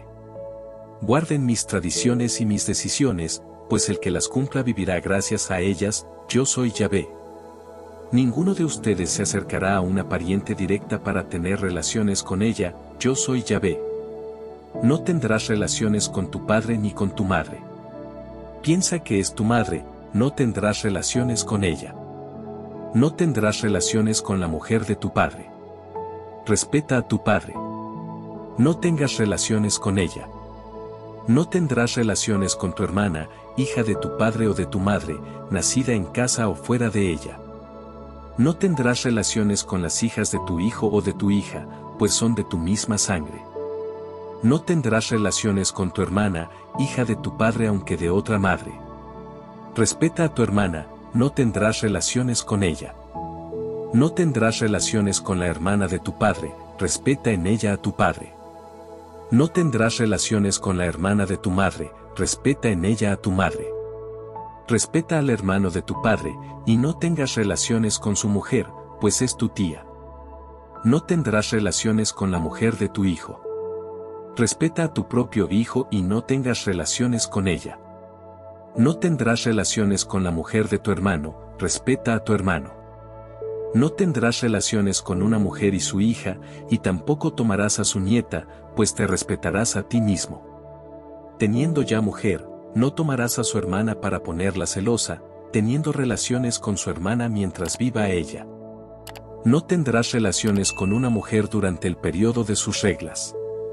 No te acostarás con la mujer de tu prójimo, pues es una maldad. No entregarás a tu hijo, quemándolo según el rito de Moloc, pues sería deshonrar el nombre de tu Dios. Yo soy Yahvé. No te acostarás con un hombre como se hace con una mujer, esto es una cosa abominable. No te acostarás con un animal, la mancha te quedaría. Tampoco la mujer se dejará cubrir por un animal, esto es una cosa abominable. No se manchen haciendo estas cosas, pues así es como se han manchado las naciones que yo desalojé ante ustedes. El país estaba manchado, por lo que yo intervine, y la tierra echó fuera a sus habitantes. Ustedes guarden mis leyes y mis normas y no cometan ninguna de estas abominaciones ni tampoco los forasteros que vivan entre ustedes. No cometan estos mismos pecados para que la tierra no los arroje fuera, del mismo modo que vomitó a las naciones anteriores a ustedes que cometieron todos estos pecados. Cualquiera que cometa estas abominaciones, todas esas personas serán eliminadas de su pueblo. Observen, pues, mis normas, y no practiquen ninguna de las costumbres horribles que se practicaron antes de ustedes, no se manchen con ellas, pues yo soy Yahvé, Dios de ustedes.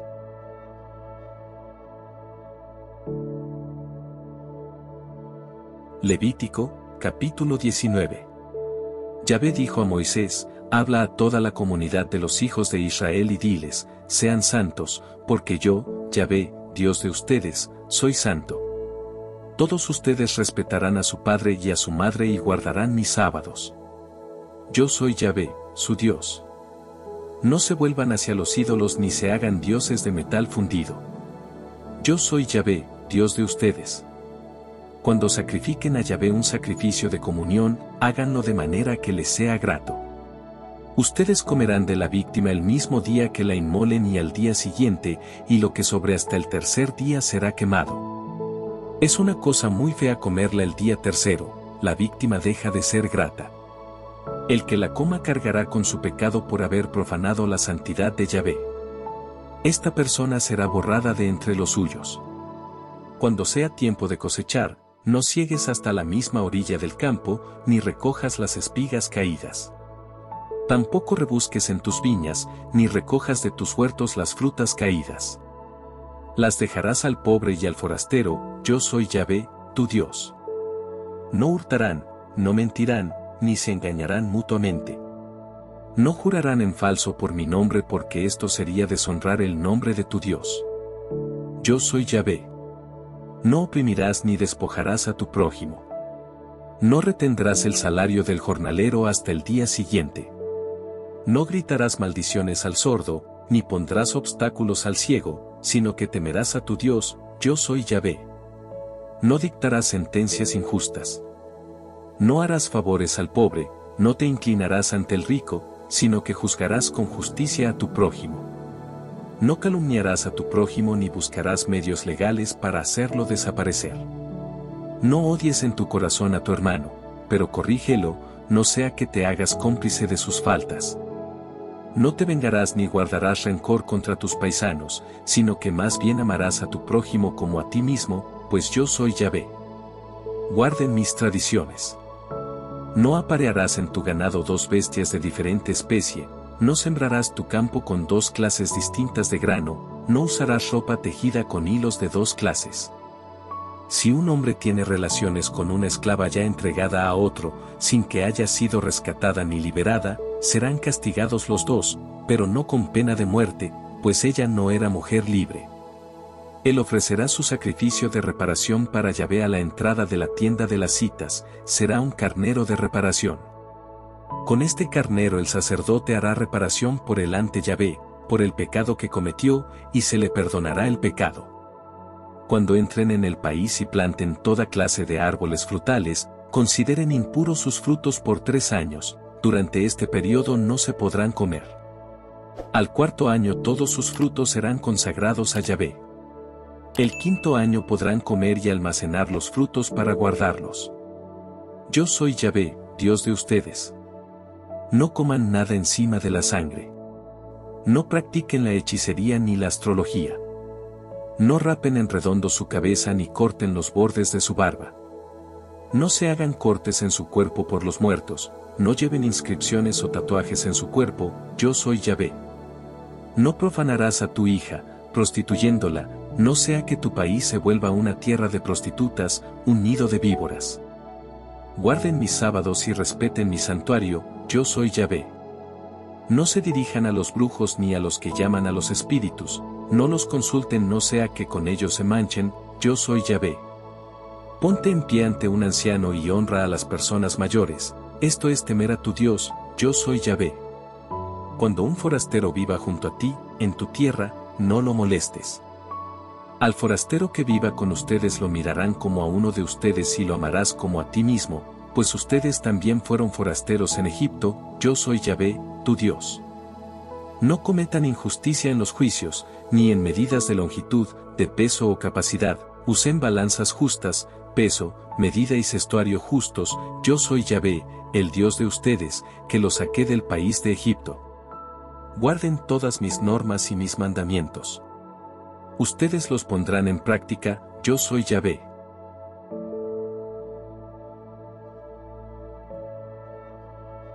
Levítico, capítulo 20. Yahvé habló a Moisés para decirle, di a los hijos de Israel, si un israelita o uno de los extranjeros que habitan en Israel sacrifica a alguno de sus hijos según el rito de Moloc morirá, la gente del pueblo lo apedreará.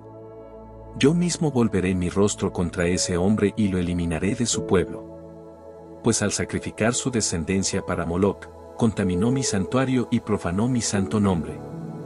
Si la gente del pueblo cierra sus ojos respecto de ese hombre cuando entrega su descendencia para Moloc y no lo hace morir, volveré yo mi rostro contra ese hombre y contra toda su familia y borraré de en medio de su pueblo a él y a todos los que se venden como él a Moloc. Si alguno se dirige a los que consultan a los espíritus, o a los brujos para prostituirse con ellos, volveré mi rostro contra él y lo eliminaré de su pueblo. Santifíquense, pues, y sean santos, porque yo soy Yahvé, el Dios de ustedes. Guarden mis preceptos y practíquenlos, yo soy Yahvé, y a ustedes les hago santos. Cualquiera que maldiga a su padre o a su madre morirá. El que maldice a su padre o a su madre, quiere su propia muerte. Si alguno comete adulterio con una mujer casada, con la mujer de su prójimo, morirán los dos, el adúltero y la mujer adúltera. El hombre que se acueste con la mujer de su padre ha descubierto la desnudez de su padre, los dos morirán, y serán responsables de su propia muerte. Si un hombre se acuesta con su nuera, los dos morirán, han cometido una infamia y son responsables de su propia muerte. Si un hombre se acuesta con un varón, como se acuesta con una mujer, ambos han cometido una infamia, los dos morirán y serán responsables de su muerte. El hombre que tome a una mujer y a su madre comete una infamia. Se les quemará a él y a ellas para que no haya infamia entre ustedes. Si un hombre tiene relación sexual con un animal, morirán él y el animal. Y si una mujer la tiene con un animal, los dos morirán también. Son responsables de su propia muerte. El hombre que tiene relaciones con su hermana, hija de su padre o de su madre y ve su desnudez y ella la de él, es una ignominia, serán exterminados en presencia de los hijos de su pueblo. Ha descubierto la desnudez de su hermana, cargará con su maldad. Si un hombre se acuesta con una mujer durante su derrame menstrual y descubre su desnudez, ha descubierto, y ella también, la fuente de su sangre, ambos serán borrados de en medio de su pueblo. No tendrás relaciones sexuales con la hermana de tu madre, ni con la de tu padre, porque son tu propia carne, de hacerlo, cargarás con tu maldad. Si un hombre se acuesta con su tía, descubre la desnudez de su tío, de hacerlo, cargará con su pecado y morirá sin hijos. Si un hombre toma la mujer de su hermano, comete una maldad, ha descubierto la desnudez de su hermano. Estos no tendrán hijos. Guarden, pues, todas mis tradiciones y mandamientos y pónganlos en práctica. Así no los vomitará esa tierra a donde los estoy llevando para que vivan en ella. No seguirán las costumbres de la gente que voy a arrojar delante de ustedes, pues a causa de esas mismas prácticas les tomé odio. Por esto les he dicho a ustedes, poseerán su tierra, y soy quien se la doy, de manera que sea de ustedes esa tierra que mana leche y miel, yo soy Yahvé, el Dios de ustedes, que los ha separado de entre los pueblos. Distingan bien, pues, entre el animal puro y el impuro y entre ave pura e impura, y no se contaminen comiendo algún animal, o ave, o cualquier ser que se mueva en la tierra, que yo haya separado como impuro. Sean santos para mí, porque yo soy santo, yo Yahvé, que los he separado de los demás pueblos para que sean míos. Todo hombre o mujer que llame a los espíritus o practique hechicerías morirá. Los apedrearán y su sangre caerá sobre ellos.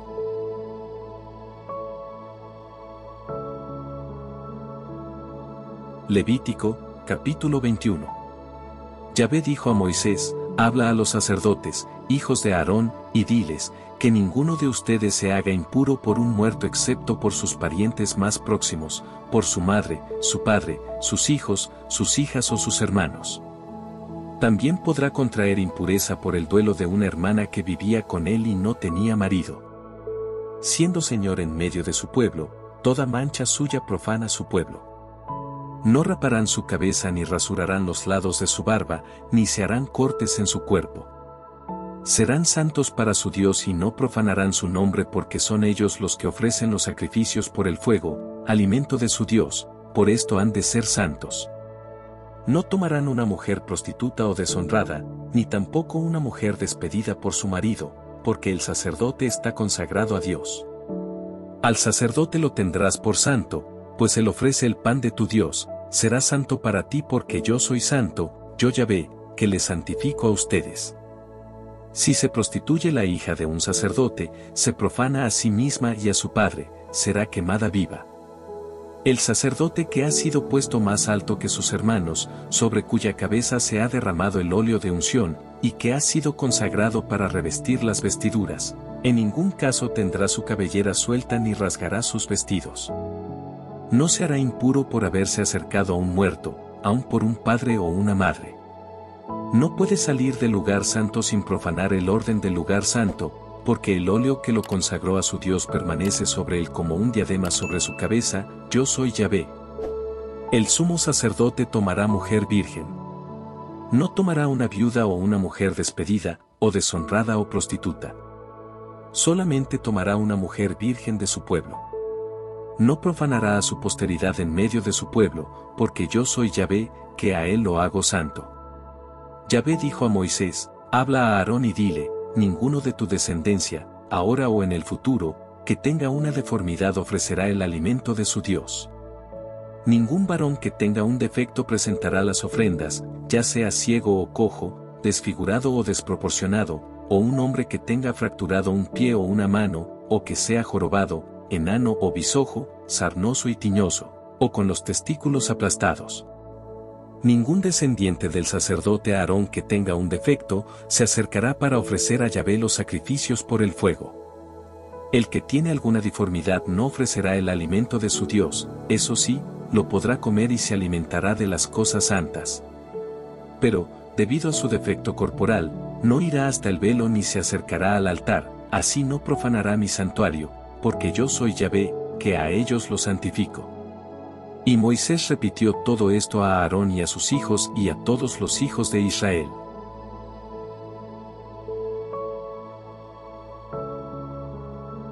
Levítico, capítulo 22. Yahvé dijo a Moisés: enseña a Aarón y a sus hijos cuando se deben abstener de las cosas santas que los hijos de Israel me consagren, para que no profanen mi santo nombre. Yo soy Yahvé. Diles: cualquier descendiente de ustedes en las generaciones venideras que, estando impuro, se acerque a las cosas sagradas que los hijos de Israel consagran a Yahvé, ese será exterminado de mi presencia. Yo soy Yahvé. Todo descendiente de Aarón que sea leproso, o padezca derrame, no comerá de las cosas sagradas hasta que se purifique. Si tocó un cadáver o si ha tenido un derrame seminal, si tocó un reptil cualquiera o a un hombre que lo contamine, haciéndolo impuro, en ese caso será impuro hasta la tarde y no comerá de las cosas santas hasta después de haber bañado su cuerpo en agua. Pero, cuando se haya puesto el sol, será puro y podrá comer de las cosas santas porque son su alimento. No comerán animal muerto o destrozado, pues con él se harían impuros. Yo soy Yahvé. Ustedes guardarán estos preceptos míos, no sea que carguen con un pecado y mueran a consecuencia de esta profanación. Yo soy Yahvé, y a ustedes los hago santos. Ningún extraño comerá de las cosas sagradas. El que viva en casa del sacerdote o que trabaje a su servicio, no comerá de las cosas sagradas. Pero si un sacerdote adquiere un esclavo comprándolo, éste podrá comer de las cosas sagradas y también los que han nacido en su casa comerán de su alimento. La hija de un sacerdote, si está casada con un extraño, no podrá comer de las cosas sagradas. Pero, si queda viuda o es despedida por su esposo sin tener hijos y vuelve a la casa de su padre, podrá comer el pan de su padre, como cuando era joven. Pero ningún extraño comerá de él. Quien sin darse cuenta coma algo sagrado, lo restituirá al sacerdote, añadiendo un quinto de más. No profanen, pues, las cosas sagradas de los hijos de Israel, reservadas para Yahvé, porque al comerlas cargarían con un pecado. Yo soy Yahvé, que los santifica a ustedes. Yahvé habló a Moisés y le dijo: habla a Aarón y a sus hijos y a todos los hijos de Israel y diles: cuando un israelita, o un forastero en Israel, presente una ofrenda en cumplimiento de un voto o como ofrenda voluntaria a Yahvé, la víctima solo será aceptada si es macho, sin defecto, buey, oveja o cabra. No ofrezcan nada defectuoso, pues no será aceptado. Si alguien ofrece a Yahvé ganado mayor o menor como sacrificio de comunión, sea en cumplimiento de un voto o como ofrenda voluntaria, el animal será aceptado si es sin mancha ni defecto. Nunca ofrezcan a Yahvé ni pongan en el altar como sacrificio por el fuego para Yahvé un animal ciego, quebrado, mutilado, con llagas o sarna. Si es buey u oveja desproporcionado o enano, podrán presentarlo como ofrenda voluntaria, pero no será aceptado en cumplimiento de voto. No ofrezcan a Yahvé animal alguno que tenga los testículos aplastados, hundidos, cortados o arrancados. No harán esto en el país de ustedes, ni tampoco recibirán de mano de extranjeros alguna de estas víctimas para ofrecerla como alimento del Dios de ustedes, porque dicha mutilación es un defecto, y con esto no será aceptada. Yahvé dijo a Moisés: cuando nazca un ternero, cordero o cabrito, quedará con su madre 7 días, desde el día 8º será aceptado como ofrenda por el fuego para Yahvé. No degüellen en el mismo día una vaca o una oveja con su cría. Cuando ofrezcan un sacrificio de acción de gracias a Yahvé, háganlo de manera que le agrade. Comerán la víctima en el mismo día y no dejarán nada para el día siguiente. Yo soy Yahvé. Guarden mis mandamientos y pónganlos en práctica. Yo soy Yahvé. No profanen mi santo nombre, para que yo sea reconocido santo en medio de los hijos de Israel. Yo soy Yahvé, que los santifico a ustedes y que los hice salir de Egipto para ser su Dios. Yo, Yahvé.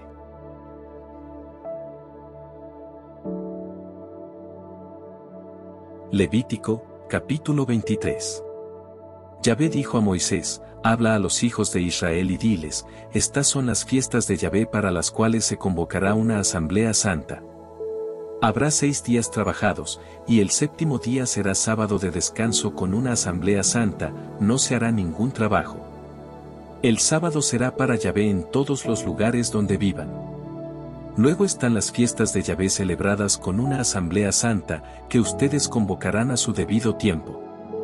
El día 14 del mes primero, al anochecer, es la Pascua de Yahvé. El 15 del mismo mes es la fiesta de los ázimos en honor a Yahvé. Durante 7 días comerán panes sin levadura. El día primero convocarán una asamblea santa, no harán trabajo de trabajador. Durante 7 días seguidos ofrecerán a Yahvé un sacrificio por el fuego. El 7º día convocarán una asamblea santa. Y no harán ningún trabajo de trabajador. Yahvé dijo a Moisés: di a los israelitas: cuando hayan entrado en la tierra que yo les doy, y ya hagan cosechas, llevarán al sacerdote la primera gavilla, o sea, las primicias de su cosecha, y el sacerdote la mecerá ante Yahvé para que a ustedes los bendiga. El gesto de mecerla se hará el día después del sábado. El mismo día en que ofrezcan la gavilla, ustedes sacrificarán en honor de Yahvé un cordero de 1 año, sin defecto, como víctima quemada para Yahvé. Junto con esto, ofrecerán 2 décimas de flor de harina amasada con aceite, y como sacrificio de suave aroma para Yahvé. Al mismo tiempo ofrecerán vino, unas 2 botellas. Ustedes no comerán pan ni granos, tostados o tiernos, hasta el día en que presenten la ofrenda a su Dios. Este será un rito perpetuo, de generación en generación donde quiera que vivan. A partir del día que sigue al sábado en que habrán traído la gavilla para ser mecida ante Yahvé, ustedes contarán 7 semanas completas. Al día siguiente del 7º sábado serán 50 días y entonces ofrecerán una nueva ofrenda a Yahvé. Traerán de sus casas, para ofrecerlos, 2 panes de 2 décimas de flor de harina cocidos con levadura. Estas serán sus primicias para Yahvé. Junto con estos panes, ustedes ofrecerán 7 corderos de 1 año, sin defecto, 1 novillo y 2 carneros como víctimas quemadas para Yahvé. Añadirán la ofrenda y la libación correspondientes y será un sacrificio por el fuego de suave aroma para Yahvé. Sacrificarán también un macho cabrío en sacrificio por el pecado y 2 corderos de 1 año en sacrificio de comunión. El sacerdote los ofrecerá como ofrenda mecida ante Yahvé junto con el pan de las primicias y los 2 corderos, serán cosa consagrada a Yahvé y pertenecerán al sacerdote. Este mismo día convocarán una asamblea santa, no harán ningún trabajo de trabajador. Es ley perpetua para sus descendientes, donde quiera que habiten. Cuando cosechen los productos de sus campos, no segarán hasta el límite de los campos ni recogerán las espigas perdidas, sino que las dejarán para el pobre y para el forastero. Yo soy Yahvé, el Dios de ustedes. Yahvé habló a Moisés y le dijo: habla a los hijos de Israel y diles: el día primero del 7º mes será para ustedes el gran sábado, proclamado con sonar de trompeta, con una reunión sagrada. No harán ningún trabajo de trabajador y ofrecerán a Yahvé un sacrificio por el fuego. Yahvé dijo a Moisés: el día 10º de este 7º mes es el día del perdón. Este día ustedes tendrán una reunión sagrada, ayunarán y ofrecerán a Yahvé un sacrificio por el fuego. No harán ningún trabajo porque ese es el día del perdón, en que se hace la expiación por ustedes delante de Yahvé. Cualquier persona que no ayune este día será exterminada de en medio de los suyos. Al que haga algún trabajo, yo lo exterminaré de en medio de su pueblo. No harán, pues, trabajo alguno, es un decreto perpetuo, de generación en generación, donde quiera que habiten. Este será para ustedes el más grande de los sábados, en el que harán penitencia. El día 9 del mes por la tarde y hasta la tarde del día siguiente observarán el sábado. Yahvé habló a Moisés y le dijo, habla a los hijos de Israel y diles, el día 15 del séptimo mes ustedes celebrarán durante 7 días la fiesta de las chozas en honor de Yahvé. El día primero habrá reunión sagrada y no harán ningún trabajo de trabajador. Durante 7 días ustedes ofrecerán cada día a Yahvé sacrificios por el fuego. El día octavo tendrán reunión sagrada y ofrecerán a Yahvé sacrificios por el fuego. Ustedes tendrán una asamblea solemn y no harán ningún trabajo. Estas son las solemnidades de Yahvé en que ustedes convocarán a una reunión sagrada para ofrecer a Yahvé sacrificios por el fuego, holocaustos y ofrendas, víctimas y libaciones, cada cosa en su día. Además están los sábados de Yahvé, además también todo lo que le regalan, lo prometido por voto y las oblaciones voluntarias. El día 15 del séptimo mes, cuando cosechen los productos de la tierra, ustedes celebrarán la fiesta en honor a Yahvé durante 7 días. El primer día será un sábado solemne igual que el octavo. El primer día tomarán frutos del árbol hermoso, ramos de palmera, de árboles frondosos y de sauces de río, y durante 7 días se alegrarán en presencia de Yahvé, el Dios de ustedes. Esta es una ley para siempre, de generación en generación, en el séptimo mes ustedes lo celebrarán. Durante 7 días ustedes vivirán en chozas, todos los hijos de Israel vivirán en chozas, para que los descendientes de ustedes sepan que yo hice vivir en chozas a los hijos de Israel cuando los saqué de la tierra de Egipto. Yo soy Yahvé, su Dios. Estas fueron las palabras de Moisés a los hijos de Israel respecto de las fiestas de Yahvé.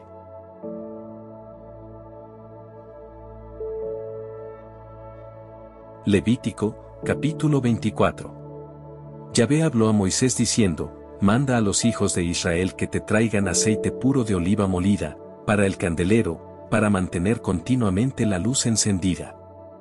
Aarón mantendrá la lámpara de la mañana hasta la tarde en presencia de Yahvé, fuera de la cortina que está delante del testimonio en la tienda de las citas, es una ley perpetua de generación en generación. Él colocará las lámparas sobre el candelabro puro que permanece ante Yahvé. Tomarás flor de harina y cocerás con ella 12 tortas, 2 décimas de harina para cada una. Las colocarás en 2 filas, 6 en cada fila, sobre la mesa pura en presencia de Yahvé. Pondrás sobre cada fila incienso puro para que el pan sea un memorial, un sacrificio por el fuego para Yahvé. Cada sábado, de generación en generación, dispondrán esos panes ante Yahvé de parte de los hijos de Israel, como signo de alianza perpetua. Estos panes serán para Aarón y sus hijos, que los comerán en lugar sagrado. Y los tendrán por cosa muy santa entre todos los sacrificios por el fuego para Yahvé. Es una ley para siempre. Un día, en el campamento, hubo un altercado entre un hombre de madre israelita y de padre egipcio, y un israelita. El hijo de la israelita, ella se llamaba Selomit, hija de Dibri, de la tribu de Gad, blasfemó y maldijo el nombre de Yahvé, por lo que lo llevaron ante Moisés. Y lo tuvieron preso hasta que Yahvé dispusiera lo que había que hacer con él. Y Yahvé dijo a Moisés, saca fuera del campamento al que blasfemó. Todos los que lo oyeron pondrán las manos sobre su cabeza, y luego toda la comunidad lo apedreará. Entonces dirás a los hijos de Israel, cualquier persona que maldiga a su Dios cargará con su pecado, el que blasfeme el nombre de Yahvé será castigado de muerte, toda la comunidad lo apedreará. Sea israelita o extranjero, si blasfema el nombre de Yahvé, morirá. El que hiera de muerte a cualquier persona morirá. El que hiera de muerte a un animal pagará con otro, vida por vida.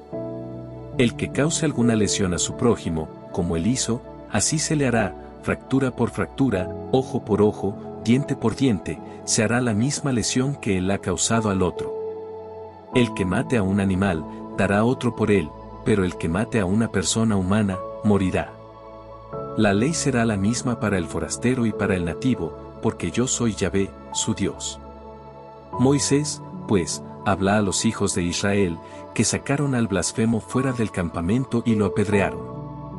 Lo hicieron tal como Yahvé lo había mandado a Moisés.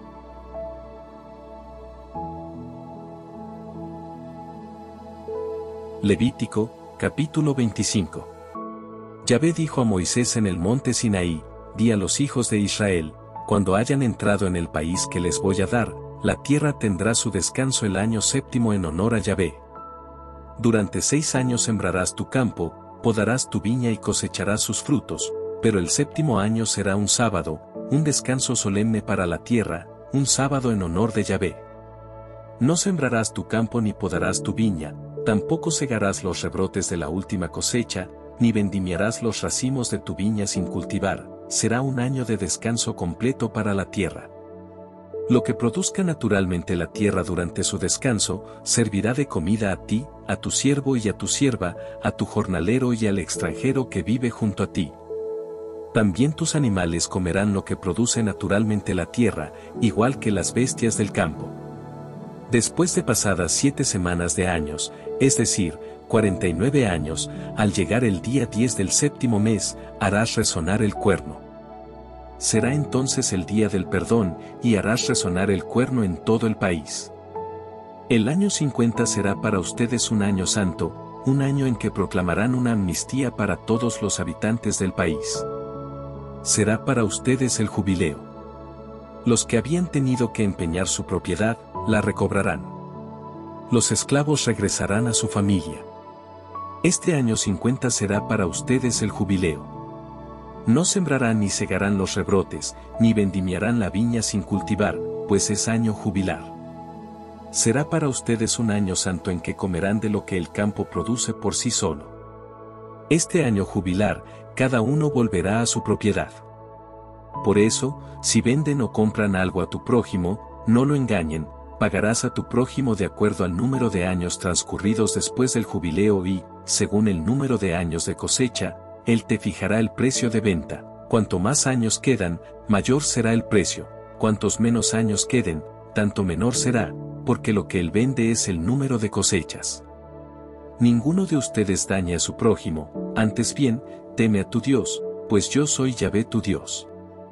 Si ponen mis leyes en práctica y observan mis mandamientos, vivirán seguros en esta tierra. La tierra dará su fruto para que coman hasta saciarse, y vivirán seguros en ella. Tal vez preguntes, ¿qué comeremos el séptimo año, ya que no podremos sembrar ni cosechar? Piensa que yo les mandaré mi bendición en el 6º año, de modo que éste produzca para 3 años. Y cuando siembren en el año 8º, seguirán comiendo de la cosecha pasada, y la seguirán comiendo hasta que venga la cosecha del año 9º. La tierra no se venderán para siempre, porque la tierra es mía y ustedes están en mi tierra como forasteros y huéspedes. Por tanto, en todo el territorio que ustedes ocupan, las tierras conservarán el derecho de rescate. Si tu hermano pasa necesidad y se ve obligado a venderte su propiedad, su pariente más cercano podrá rescatar lo vendido por su pariente. Si alguno no tiene quien le rescate su propiedad, pero tiene por sí solo recursos suficientes para rescatarla, ustedes contarán los años pasados desde la venta y se dará al comprador la cantidad correspondiente al tiempo que falta, y volverá a su propiedad.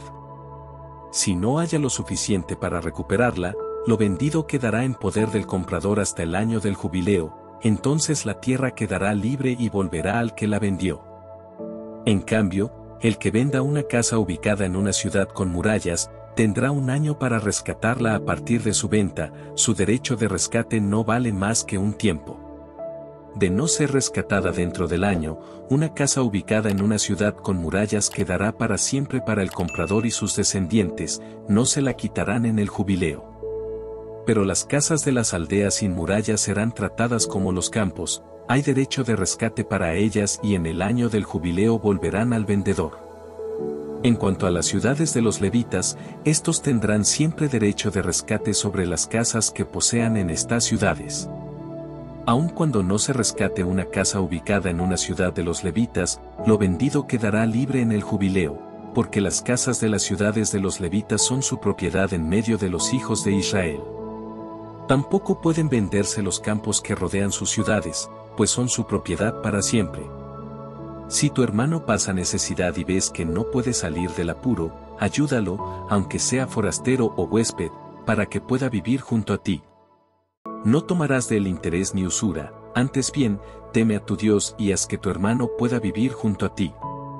No le prestarás dinero a interés, no le facilitarás víveres para después aprovecharte de él, pues yo soy Yahvé, el Dios de ustedes, que los saqué de la tierra de Egipto para darles la tierra de Canaán y ser su Dios. Si tu prójimo se hace tu deudor y se vende a ti, no le impondrás trabajo de esclavo, estará contigo como jornalero o como huésped y trabajará junto a ti hasta el año del jubileo. Entonces saldrá de tu casa con sus hijos y volverá a su familia recobrando la propiedad de sus padres.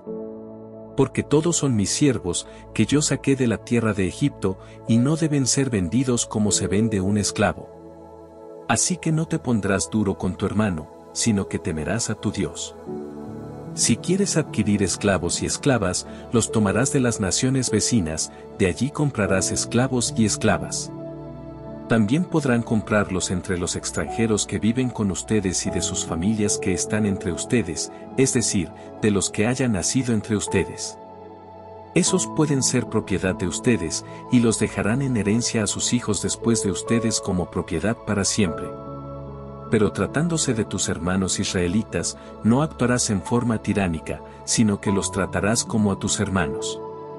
Si el extranjero o el forastero que vive contigo adquiere bienes, y en cambio tu hermano se empobrece al lado de él y se vende al extranjero o al forastero, o al descendiente de la familia del extranjero, después de haberse vendido le quedará el derecho de rescate, uno de sus hermanos podrá rescatarlo. Lo rescatará su tío paterno, o el hijo de su tío, o algún otro pariente cercano suyo dentro de su familia, o, si le alcanzan sus recursos, él mismo podrá rescatarse. Contará con su comprador los años desde que se vendió hasta el año del jubileo, y el precio se calculará en proporción de los años, valorando sus días de trabajo como los de un jornalero. Si faltan todavía muchos, devolverá en proporción a ellos, tomando como base el precio de venta. Si faltan pocos años para el jubileo, se le calculará en proporción a ellos. Estará en casa de su patrón, año tras año, como quien trabaja a jornal. No permitas que se le trate con dureza ante tus ojos. Si nadie lo rescata, quedará libre el año del jubileo, y sus hijos con él. Porque es a mí a quien sirven los hijos de Israel, siervos míos son a quienes yo he sacado del país de Egipto. Yo soy Yahvé, el Dios de ustedes.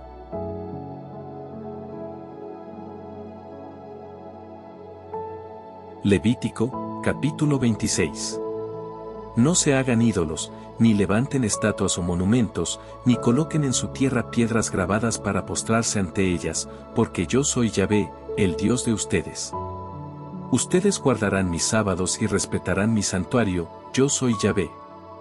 Si caminan según mis tradiciones y guardan mis normas poniéndolas en práctica, les enviaré las lluvias a su tiempo para que la tierra dé sus productos y los árboles del campo sus frutos. El tiempo de trilla alcanzará hasta la vendimia y la vendimia durará hasta la siembra, comerán su pan hasta saciarse y vivirán seguros en su tierra. Yo estableceré la paz en su país y dormirán sin que nadie los moleste, haré desaparecer del país los animales feroces, y la espada no pasará por su tierra. Perseguirán a sus enemigos, que caerán ante ustedes a filo de espada. 5 de ustedes perseguirán a 100 de ellos, y 100 de ustedes a 10,000 de ellos, los enemigos caerán ante ustedes a filo de espada. Yo me inclinaré hacia ustedes y mi alianza con ustedes cobrará pleno vigor. Tendrán familias numerosas y llegarán a ser un gran pueblo. Todavía no habrán terminado de comer la cosecha añeja cuando tendrán que tirarla para dar cabida a la nueva. Tendré mi morada entre ustedes y ya no los miraré mal. Me pasearé en medio de ustedes y seré Dios de ustedes mientras ustedes serán mi pueblo. Pues yo soy Yahvé, Dios de ustedes, que los saqué del país de Egipto para que no fueran más esclavos de ellos, y rompí el bastón de sus vigilantes para que salieran ustedes con la cabeza alta. Pero si no me escuchan, si no cumplen todo eso, si desprecian mis normas y rechazan mis leyes, si no hacen caso de todos mis mandamientos y rompen mi alianza, entonces miren lo que haré yo con ustedes. Mandaré sobre ustedes el terror, la peste y la fiebre, sus ojos se debilitarán y su salud irá en desmedro. Ustedes sembrarán en vano la semilla, pues se la comerán los enemigos. Me volveré contra ustedes y serán derrotados ante el enemigo, ustedes no resistirán a sus adversarios y huirán sin que nadie los persiga. Si ni aún así me obedecen, les devolveré 7 veces más por sus pecados. Quebrantaré su orgullosa fuerza, haré que el cielo sea de hierro para ustedes y la tierra de bronce. Sus esfuerzos se perderán, su tierra no dará sus productos ni los árboles darán sus frutos. Y si siguen enfrentándose conmigo en vez de escucharme, les devolveré 7 veces más por sus pecados.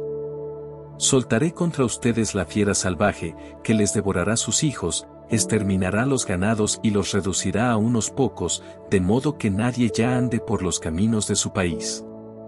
Si aún con esto no cambian su actitud respecto a mí y siguen desafiándome, también yo me enfrentaré con ustedes y les devolveré yo mismo 7 veces más por sus pecados. Traeré sobre ustedes la espada vengadora de mi alianza. Se refugiarán entonces en sus ciudades, pero yo enviaré la peste en medio de ustedes y serán entregados en manos del enemigo.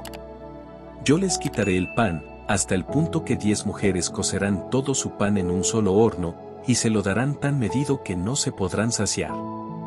Si con esto no me obedecen y siguen haciéndome la contra, yo me enfrentaré con ustedes con ira y les devolveré 7 veces más por sus pecados. Ustedes llegarán a comer la carne de sus hijos e hijas. Destruiré sus santuarios de las lomas, demoleré sus monumentos, amontonaré sus cadáveres sobre los cadáveres de sus sucios ídolos y les tendré asco. Reduciré a escombros sus ciudades y devastaré sus santuarios, no me agradará más el perfume de sus sacrificios.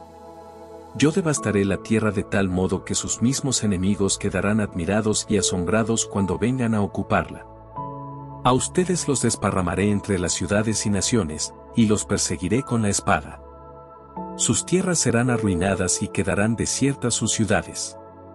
Entonces la tierra gozará de sus descansos sabáticos durante todo el tiempo que sea arruinada, mientras estén ustedes en tierra de enemigos. La tierra descansará y gozará sus sábados, y mientras esté abandonada, descansará por lo que no pudo descansar en sus sábados, cuando ustedes habitaban en ella. A los que queden de ustedes les infundiré pánico en sus corazones en el país de sus enemigos, el ruido de una hoja que cae los hará huir como quien huye de la espada y caerán sin que nadie los persiga. Se atropellarán unos a otros como delante de la espada, aunque nadie los persiga. No se podrán tener en pie ante el enemigo. Perecerán en tierra de paganos y desaparecerán en el país de sus enemigos. Los que de ustedes sobrevivan se pudrirán en país enemigo por causa de su maldad y por las maldades de sus padres unidas que se les pegaron. Entonces confesarán su maldad y la de sus padres, reconocerán que me han traicionado y se han enfrentado conmigo, y que yo también me enfrenté con ellos y los desterré al país de sus enemigos.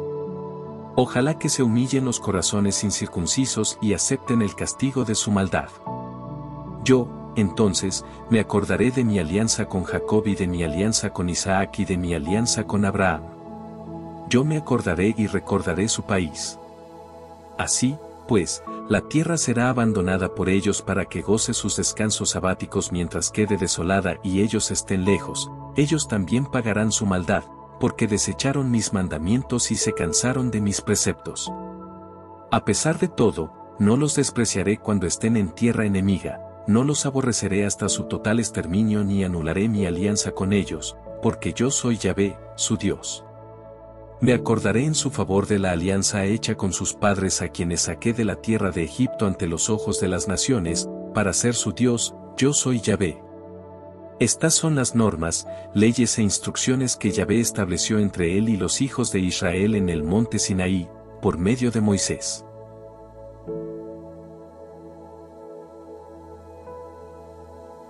Levítico, Capítulo 27. Yahvé dijo a Moisés: habla a los hijos de Israel y diles, esta es la manera de valorar las personas que han sido consagradas a Yahvé por voto. Para un hombre de 20 a 60 años, el valor será de 50 siclos de plata, según el ciclo del santuario. El valor de una mujer será de 30 siclos. De los 5 a los 20 años, el valor será, para el varón 20 siclos, para la mujer 10 siclos. De un mes hasta los 5 años, para un niño 5 siclos de plata, para una niña 3 siclos. De los 60 años en adelante, el valor será, para un hombre 15 siclos, para una mujer 10 siclos. Si uno es tan pobre que no puede pagar este precio, lo presentarán al sacerdote, el cual le pondrá precio. El sacerdote lo evaluará según los recursos del que hizo el voto. Si has ofrecido un animal a Yahvé, le ha sido regalado y es cosa consagrada, no se le cambiará. No se reemplazará bueno por malo o malo por bueno. Si se reemplaza uno por otro, uno y otro serán cosa sagrada. Si el animal es impuro y no se puede hacer ofrenda de él a Yahvé, se presentará el animal al sacerdote. El sacerdote le pondrá precio según a él le parece bueno o malo, y según lo que el sacerdote diga, así se hará. Y si lo quieren rescatar, añadirán un quinto de la valoración. Si uno consagra su casa como cosa santa a Yahvé, el sacerdote le pondrá precio. Según lo que él diga, así será. Si el que la ha consagrado la quiere rescatar, añadirá una quinta parte del precio fijado y será suya. Si uno consagra a Yahvé un campo de su propiedad, su valor se medirá según la cantidad de semilla que se le echa, a razón de 50 siclos de plata por cada carga de cebada de sembradura. Si uno ha consagrado el campo durante el año de jubileo, se mantendrá íntegra la valoración. Pero, si consagra su campo después del jubileo, el sacerdote calculará su precio a razón de los años que quedan hasta el jubileo, y la estimación será inferior. Si el que consagró el campo lo quiere rescatar, añadirá la quinta parte al precio fijado y será suyo. Si no rescata el campo y lo vende a otro, este campo no podrá ser rescatado en adelante, y, cuando quede libre en el jubileo, será consagrado a Yahvé tal como si fuera consagrado por maldición y será propiedad del sacerdote. Si alguien consagra a Yahvé un campo que compró y que no forma parte de su propiedad, el sacerdote calculará el precio hasta el año del jubileo, y el otro pagará ese mismo día el valor indicado. Este dinero es cosa consagrada a Yahvé. El año del jubileo, el campo volverá al que lo había vendido y al patrimonio del que era parte. Toda tasación se hará con siclos del santuario, 20 óbolos por un siclo. Nadie podrá consagrar los primogénitos de su ganado, porque estos ya pertenecen a Yahvé. Sean de ganado mayor o menor, pertenecen a Yahvé. Si se trata de un animal impuro, lo rescatarán según el precio que tú fijes y añadirán la quinta parte del precio.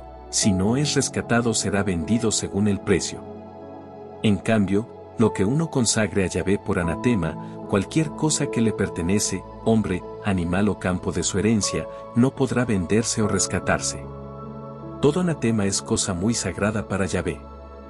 Por esto ningún ser humano consagrado como anatema será rescatado, será muerto. El diezmo entero de la tierra, tanto de las semillas como de los frutos de los árboles, es de Yahvé, es cosa sagrada para él. Si alguien quiere rescatar parte de su diezmo, añadirá la quinta parte de su valor. El diezmo del ganado mayor o menor, de todo lo que pasa bajo el cayado, será consagrado a Yahvé como diezmo.